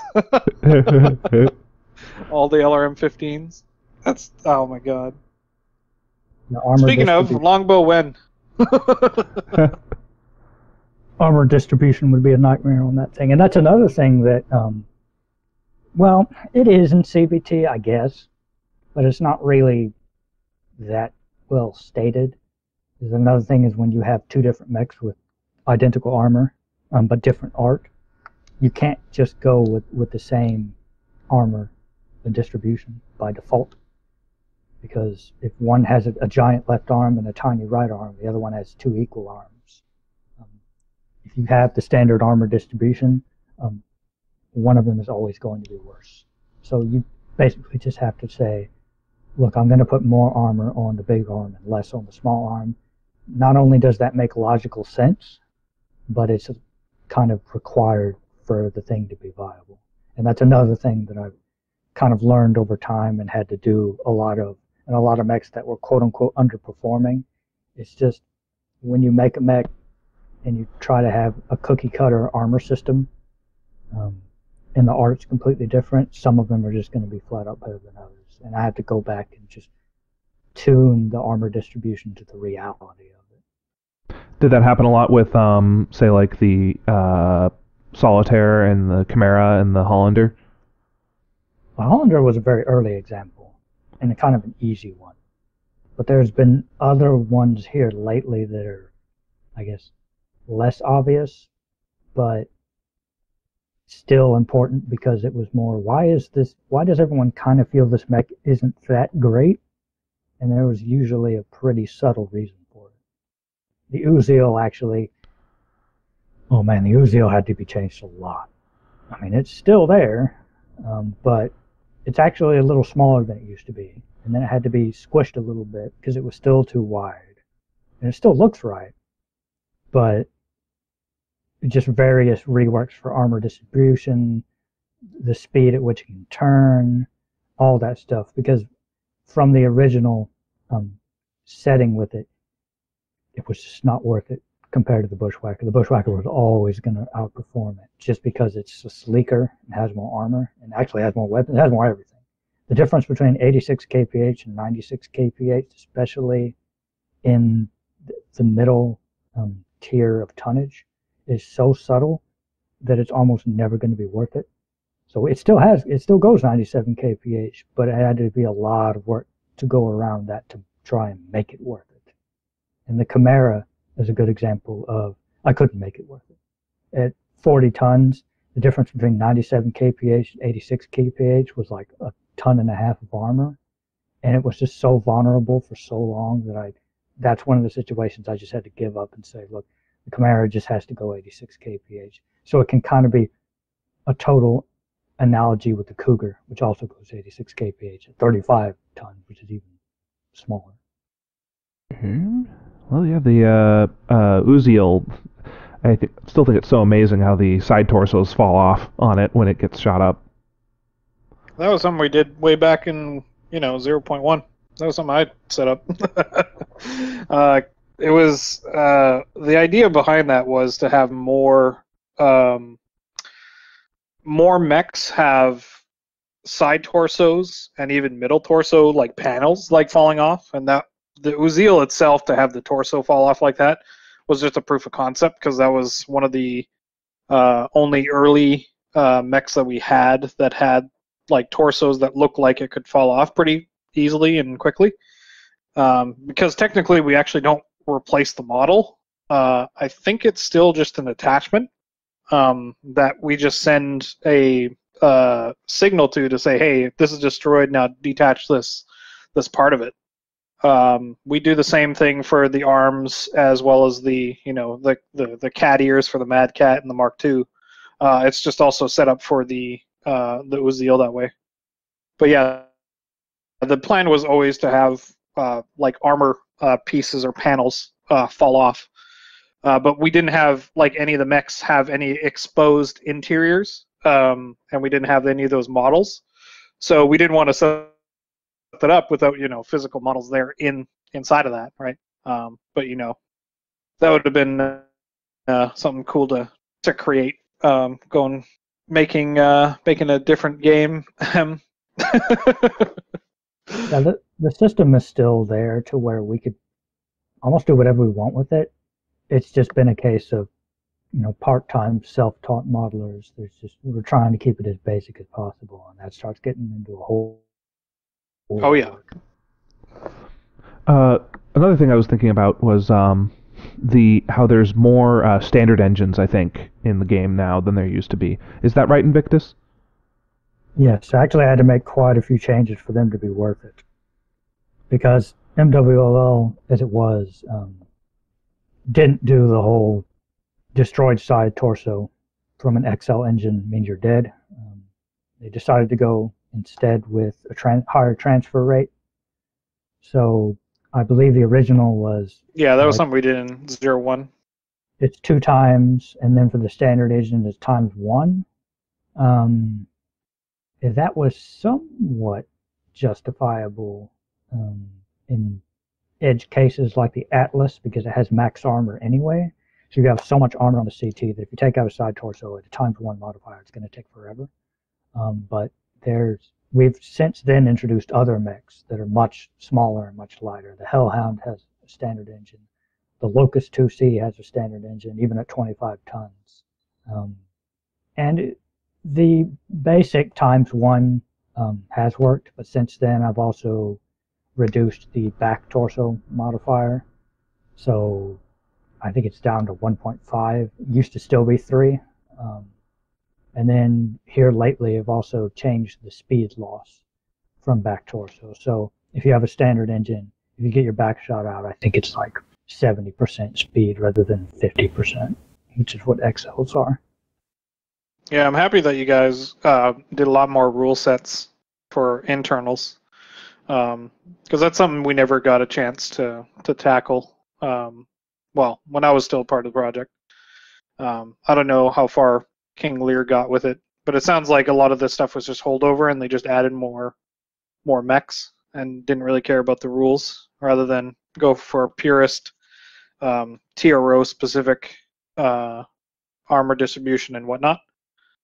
But yeah, like I'm really glad that you guys are taking like a more, I guess, holistic approach to it, and saying like, okay, hey, we need something more than just like damage modifiers, and having more. Like, I love that. I love hearing that there's more nuance to the damage model, I guess. Another and how that actually plays out. Thing that I think Invictus has really shot for is balancing for pure tech, and I mean, it still of course has its issues, and it'll never be exactly right.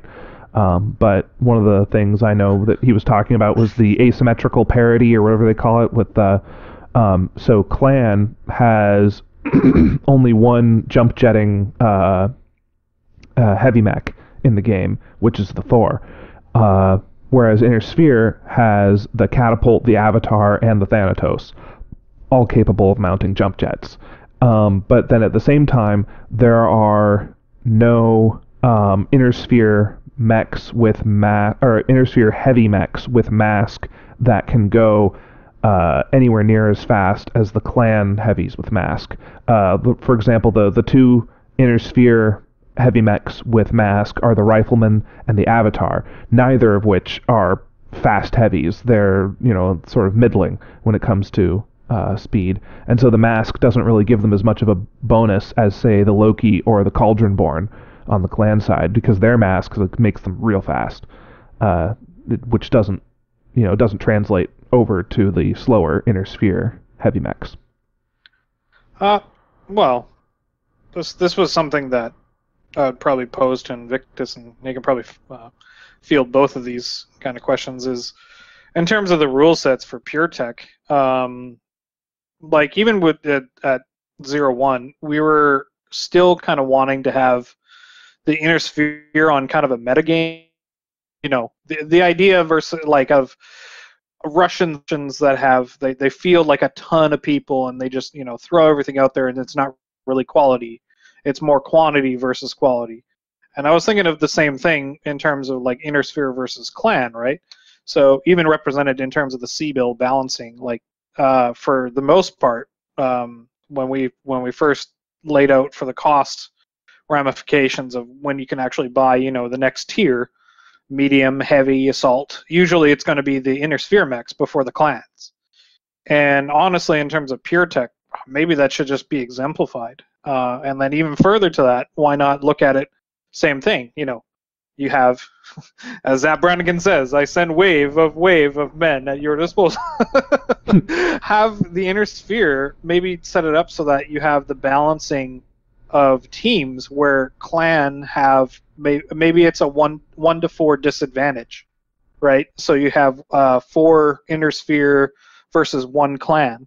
And then that way, like for clan also, I remember in terms of like the history and the actual either reading up on the books or reading up on like the stories behind it, they would do that in terms of for their honor's sake and to test their own prowess or whatever in battle.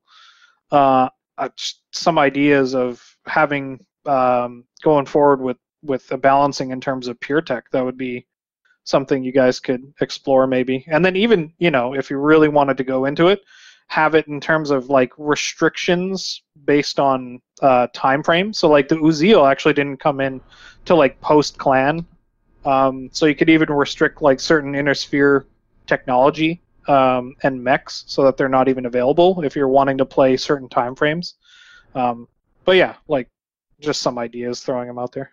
As things are now, just looking at the stats, the server stats, inner sphere assets.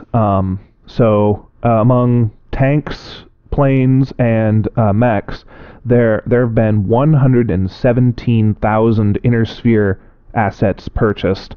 I'm not sure when the start date for this data is, but in that same time period, only 88,000 clan assets were purchased. So is that that's not divided into mechs, tanks, or anything like that, is that? No. You can look it up in all sorts of different ways. I'll send you a link. Sure. Well, that's actually even a cool kind of ratio that you have. So to go back to your question, basically the concept of asymmetrical teams was always going to be a non-starter for me. The player count is so low. I think we're down to 14v14 max. That you don't have the player slots to start messing around and having more players on one team than the other. And in order for that to be justifiable, the gap in power between the two tech bases would have to be so great that when you turn off PureTech, there's almost no reason to ever use any inner sphere stuff. So rather than doing that, what we ended up doing is kind of a threefold way to differentiate the two tech bases. The one that existed at first was, of course, the C-bill difference. On average, client stuff is always going to be more expensive at its tonnage than inner sphere stuff. Then we did the ticket difference. So ticket on death is probably, when you compare it to Battlefield, where the player in the tank or in the jet or in the infantry, when they die, it's one ticket death. Doesn't matter. In fact, if the guys jump out of the tank or the plane and you destroy the vehicle, it doesn't count for any ticket loss. Whereas in this game, ticket loss from asset death is much more important than ticket loss from technically player death. So on average, when you die in a Stormcrow, you're going to be bleeding way more tickets than if you die in a Bushwhacker. I think right now it's 10 or 11 versus 7 or 8. So it's built into where you're punished harder. Sure, the clan has a higher ceiling, but if you die in it, you're punished logistically harder for losing more tickets than you would in IS stuff. So you can do the wave effect, to where you can throw more stuff from the Inner Sphere tech base and not worry about bleeding as many tickets. And then the last one that we actually added after the shutdown, once I took over, was the C-bill modifier. So the reward modifier. Basically, it's kind of a hybrid between C-bills and tickets. What we did is that whenever you shoot something, the reward you get for damage and destruction of stuff that you kill is modified based off of where it's what you shot, where they are in a tier system versus what you were in when you shot it. So I think there's 16 tiers, and your C-bill gain gets modified 5% for each difference in tier. So for instance, the Harasser is tier 1 and the Daishi is tier 16. You will get 80% more C-bills shooting at a Daishi with a Harasser, and you will get 80% less shooting the Harasser with the Daishi.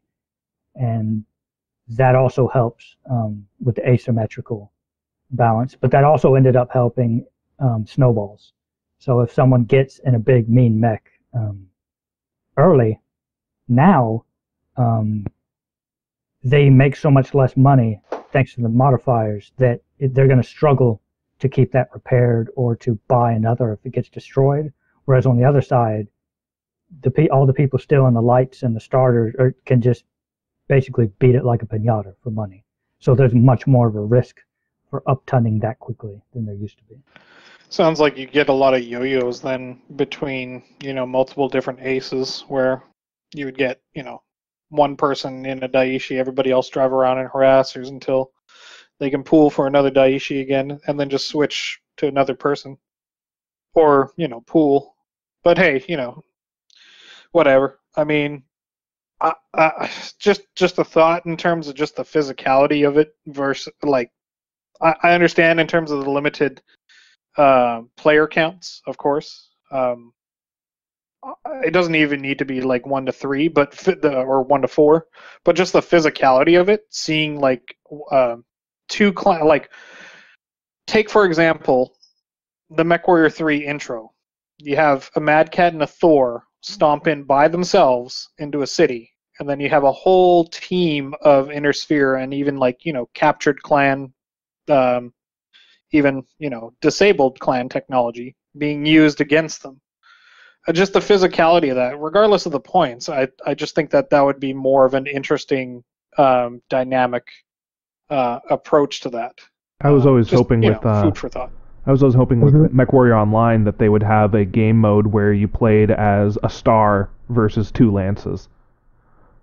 And you would also have to move away from terrain control as well. Terrain control by far is the most popular game mode in the game since its introduction. Yeah. Which is just a battlefield conquest. When you have less players, you're going to have less map control. And based off how important the map control is for the ticket bleed versus how important deaths are, also that's just, you're going to run into complications with that because you're just never going to have the boots on the ground to back cap and run around the map and get all the right. One way around that would be either limited control points, just have it as like a single one or even 2 of them, or even like the limited ticket system, or even change out entirely and go pure like deathmatch style. I guess you could also change the speed at which each team can cap, I guess. Sure. Like there's multiple ways. It's just something that I've always wondered. Rather than restricting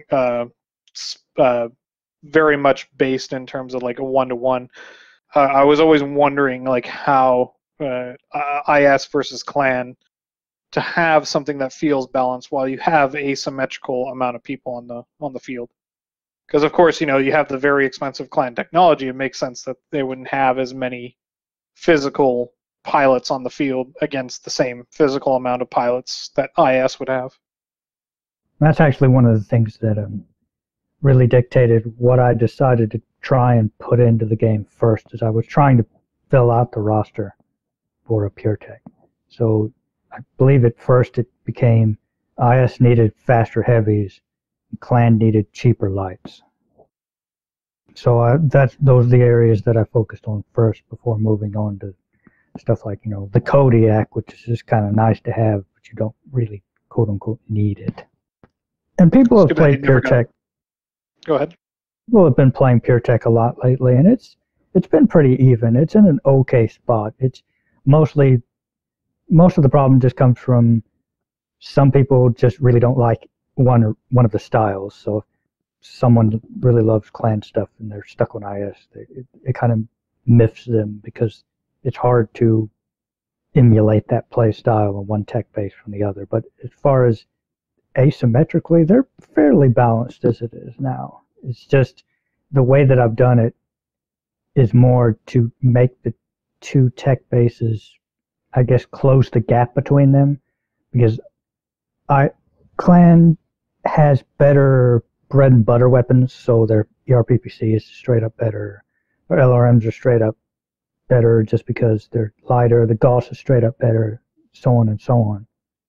But the Inner Sphere I've introduced a bunch of new weapons, so they have a light PPC, they have a heavy PPC, of course they have the Rack 5, they have the Rack 2, and they have all these specialist weapons to where in their niche they can outperform Clan weapons. But Clan weapons overall are always going to be, always going to be able to fit more of them, and they're just going to be kind of base better than the basic bread and butter weapons. And that works in a situation where both teams are equal. If I tried to make it asymmetrically balanced for players now, it totally wouldn't work, because I think IS would just stomp the hell out of the Clans, because the tech bases are just closer than they technically should be from lore. Well, that's also what I mean in terms of lore, that you would have to take into account time frame, right? So of course, Dark Age and further, you have those rotary autocannons, or even pre Dark Age rotary autocannons. But in terms of Clan invasion, I don't think racks were even involved, for example, but like Gauss was. So those are possibilities of having those being restricted out. But yeah, whatever. There's multiple ways to balance that. And even then, in the end, the whole lore thing kind of comes down to the fact that the Clan pilots were supposed to be way better, and you can't really guarantee that in game. So if both sides are kind of equally skilled, Clan again is just going to get rolled if the Inner Sphere has people who are actually good at the game. Right, but LARPing aside, I mean, you already have that advantage based on the equipment that they have, right? So arguably, the better equipment, hopefully, the better pilot you are, or at least by default, you have the potential of being better. One of the issues with PureTech right now is based on how well it works on any given map. Some maps handle it just fine, I guess, what's the name of it? Urban Jungle is now more or less okay, PureTech or mixed tech. But then other maps like Ivory Tower, it's definitely in Clan's favor. With Ivory Tower, the main issue is that the forward build bays, sure, they can build up to 70-ton mechs, but they can repair them too, but they can't repair the assault mechs. So not only do you have to walk an assault mech into combat all the way back from main base, but then once it's damaged, if you want to repair it, you have to walk it all the way back to your main base to repair. Yeah, that's another thing that's interesting, and that it's not implicitly stated, but when you actually play the game, it's very obvious that the Clans also have superior logistics. So they can get, both teams are kind of limited to what they can repair and build forward, but since the Clan stuff is always better, if the map has really low logistics, and what I mean by that is that, say, only the main bases at the corners of the map can build assault mechs, this is much more punishing to intersphere than it is to clan, because they can still build their basic heavies forward, and a Cauldron Born is always going to beat a rifleman. Like a Nova Cat always going to beat a Warhammer. So if you have to bring out an Awesome to beat a Nova Cat, you're going to have to bring that Awesome all the way out from your main base, whereas the Nova Cat's going to be able to build and repair in the field. And it's kind of turned out where it's kind of neat in that probably does emulate pretty well the superior, I guess, flexibility the clans would have had. You've also had to fudge a couple of the assets to make sure that they're still buildable, like the Partisan and Warhammer at those forward build bays, right?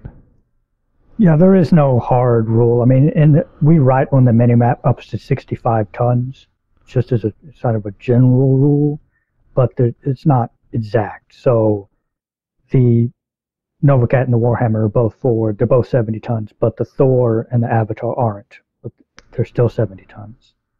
So, and the Partisan, even though it's 80 tons, can always build forward, but the Demolisher, being 80 tons, can't always build forward. So it's not a simple system, but it does work out the way it's built. Did you guys ever get working the Anher, or what was the other giant? The Karnov. The Karnov, yeah, that's right. Did you ever guys get those working with mobile factory setups, or even just the ability to transport heavy tanks? Because that was something that we always wanted to do. So a mobile factory is workable in theory. I thought about it, but decided against it. Transporting vehicles was never ever going to work because the physics immediately just nope out. Cry engine. I mean, even in stuff like even in the what you call it, the Battlefield games, the latest ones, Frostbite. Even Frostbite will struggle with that. I know there's supposed to be a big deal where you can tow the weapons and around, and in game it actually is just super buggy. And even so, in this day and age, in 2020, with AAA teams trying to do stuff like that is just, okay.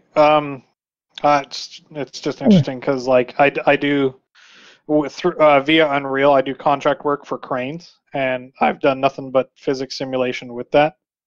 So I know kind of how to do that from the ground up. A lot of people say it is impossible, but it's a lot of in terms of like the attachments that you can do with that and have those glued. And I even did a prototype with a crane and CryEngine back in the day. I should share that video. And the idea behind it was like, you're a wrecking crew that goes around and does like this cleanup for like post zombie apocalypse. It was a little mini game that we pitched for Crytek back when I was working with them, and they loved the idea. And I prototyped it for a little bit, and then stuff got canned, and we had to work on Rise, Son of Rome. Fuck that game. Anyway, the point was to use like the rope system as the attachments. But yeah, it's more so the physics in multiplayer that causes issues with that. Yeah, it's definitely not impossible, but it's like, stuff. Basic physics stuff has been around like since Gary's mods, kind of been around for years. But once you start getting in a multiplayer environment where servers got to keep track of who's where, and the tank should technically be able to try and move, and it becomes a nightmare per se. They're not really. Arguably, what you would do, well, this is what I would do, is have it so that you would shut down any sort of physical movement other than physicality movement, and have that dictated by the server, and then the server propagate that to all the clients. So it's the server that's dictating what happens to it, right?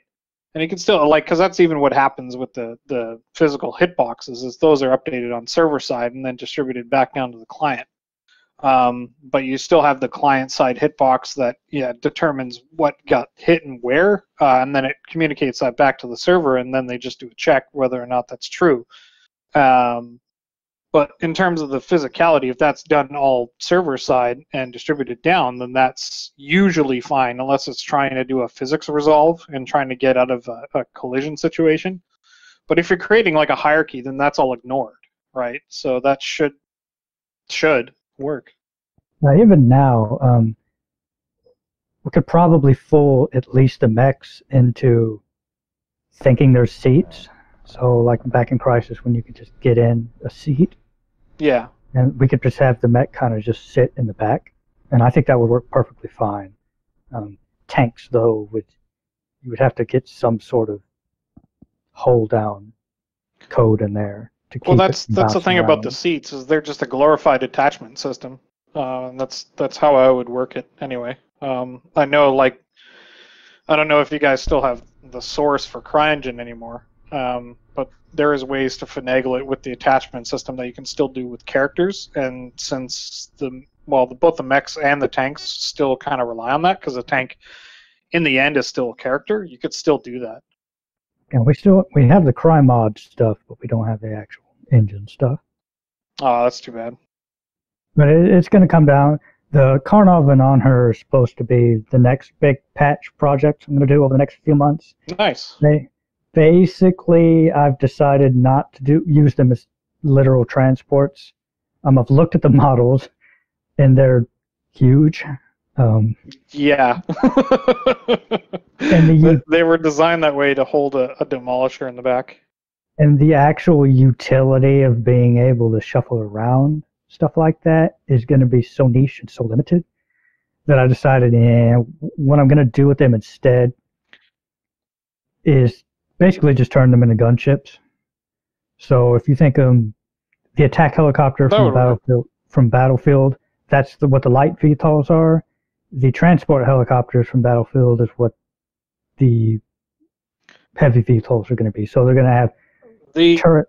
The only worry that I would have with that is, as a gunship, you have so many players situated in one physical location. And somebody getting a kill on that kills multiple pilots all at the same time. Yeah, I know you have differentiations between the pilot kills versus the mech kills, but the bigger problem would be like the number of assets that are deployed on the field. You're going to have so many physical players in one singular location. The Karnov or the Anher would have to be like physically like very, very powerful in order for that to be a viable option, really. In my opinion. Correct, which is why we decided instead of having players control the side turrets, we're just going to have AI do it. Because there's automated turrets already in the game. Yeah. We've already experimented that. And some of the new assault tanks have automated flamers. So it works. Oh, that's cool. But it needs some coding work to clean up, because the system that's in there is really basic. I don't think it's going to be a problem. But that's pretty much the plan. We're going to have auto turrets on each side. That way you can kind of strafe like a gunship, and then we're going to give the player missile weapons on the front so they can shoot themselves as well. And then we're also, once we get around to having the heavier battle armor, they'll be able to spawn in the Karnov and the Anher and just kind of parachute down. So it'll be a hybrid between, a mobile spawn point and a heavy gunship. There you go. One thing that I remember having a conversation with Defender about this, actually, back when, I guess 0.5 era, was with the Karnov and the Anher, even with, the limitation of physical transporting, things back and forth. The idea was, like, even with the, I pitched Defender the idea of, like, why not use the same mechanic that the Long Tom has with the deployment, and have like the Anher and the Karnov, physically, deploy or whatever, and then that becomes a stationary forward base for limited things to spawn out of it. Yeah, we've actually thought about making mobile field bases. In theory, it should be pretty easily doable. It's just one of those things that actually doing it, getting together the artists and having some guy look at the Lua script, some guy look at the code, and to get it working, it hasn't been viable at this point. It's something that could definitely be doable, but especially with the game modes we have now, I've just put it off. As far as doing it with the On-Her, the Karnov, I thought about it. Maybe have a very specific variant, utility variant that can do that, and then just have the rest of them just be gunships that you would kind of actively fly around. Yeah, that'd be great. Or at very least, when they land and deploy, give them the ability like APCs have and let things buy ammo from them. Yeah, oh yeah. And APC, you guys still have that as a mobile spawn point for battle armor, right? Yeah. And we also added the Goblin and the Hephaestus can also spawn basic battle armor. Nice. Yeah, because they were... Eventually we added that so that you can have actual kind of forward actual spawn points, because the APC is not a combat vehicle. So you basically just kind of hide it. It's like a hidden spawn point, but it's a forward spawn in combat. No. I even saw somebody trying to use an APC as a combat vehicle just yesterday, I think. Oh, they were very quickly complaining about how the machine guns didn't seem to do very much, and for the next minute it was just a whole bunch of vets in chat saying APC isn't a combat vehicle. APC isn't a combat vehicle. Yeah, I actually moved it to the very bottom of the buy menu and put in the flash a big sign that says this is not a combat vehicle. Because it used to be the first thing you would see in the buy menu, and so people would constantly take it, drive in, and just do absolutely nothing with it. Oh yeah, because isn't it alphanumeric? No, it's actually the position. It's sorted on the position they occupy in the mech list Lua script. So whatever line they're on, once the table begins, is the order of which Oh yeah, that's right. I think the initial setup of that was just copy paste the the sorting of it. It was alphanumeric, and it was just copy pasta from that. that actually took me forever to figure out, because it's not really stated anywhere. Because I searched the code to figure out where the heck it is. Searched the action script and the flash sources. Searched the Lua scripts. Searched the C code. I never actually did find how it decides what order it's going to be in. I just kind of messed around with the mechlist Lua itself, and eventually I noticed that it changed. And that's probably my biggest complaint of working on this, is that there's a lot of stuff that is very understated on how it works or how it's connected, and the flash for the UI is probably the worst of everything. Oh, yes. I know your pain. I mean, we've been working on this for 3 or 4 years now. We've barely changed the flash at all. We still don't have anyone that fully understands. I hate action script. I hate it with a passion. Changing anything specifically was such a pain in the ass. It took us a while to actually find flash artists, and I can't imagine, you guys finding them now, because ActionScript 3 is just so outdated now compared to a lot of things. Or ActionScript 2, that's right. It's such an outdated concept now. I don't know. I just hate Flash just in general. It's terrible as far as its performance as well. If you disable the HUD, you gain 30 frames a second. Oh my god, really? Yeah, that's horrendous. Wow. That is horrendous. That's one of the things. But yeah, there's so many things that update per tick in the HUD, and you have no control over that, which is so dumb. HUD is also one of the things that has kind of held up including more battle armor, because we need to add all the new battle armor and the weapons and everything to the buy menu, and even basic changes to the buy menu. We're only really now starting to get close to being able to change that stuff. And it also doesn't help that I think Deathshade was the one that worked on a lot of that back in the day. You can tell that all of the sources we have were his personal stuff. He did not label anything. He did not explain anything. So that's just another layer of being extremely difficult to work with. Yeah. Yeah, unfortunately back in 01, we were sort of the same, but I guess in terms of, I have an excuse of we were pioneering this stuff and trying to get it out the door. But that honestly, I think that's just the curse of the CryEngine, because CryEngine, when we were trying to figure that out, it was the exact same. We were in the exact same boat. We had to reverse engineer everything to get any sort of semblance, and like for the longest time, even right before 0.1, we were still using like the CryEngine or the Crysis HUDs for a lot of things, and still like a lot of the game mode related things, all the HUD elements are still CryEngine, but they're just superimposed with different icons, or the Crysis menus. I don't know if you guys changed a lot of the buy menu stuff, but that was all early Crysis 1 assets that were just superimposed with different icons. The fabled buy menu rework has not happened yet.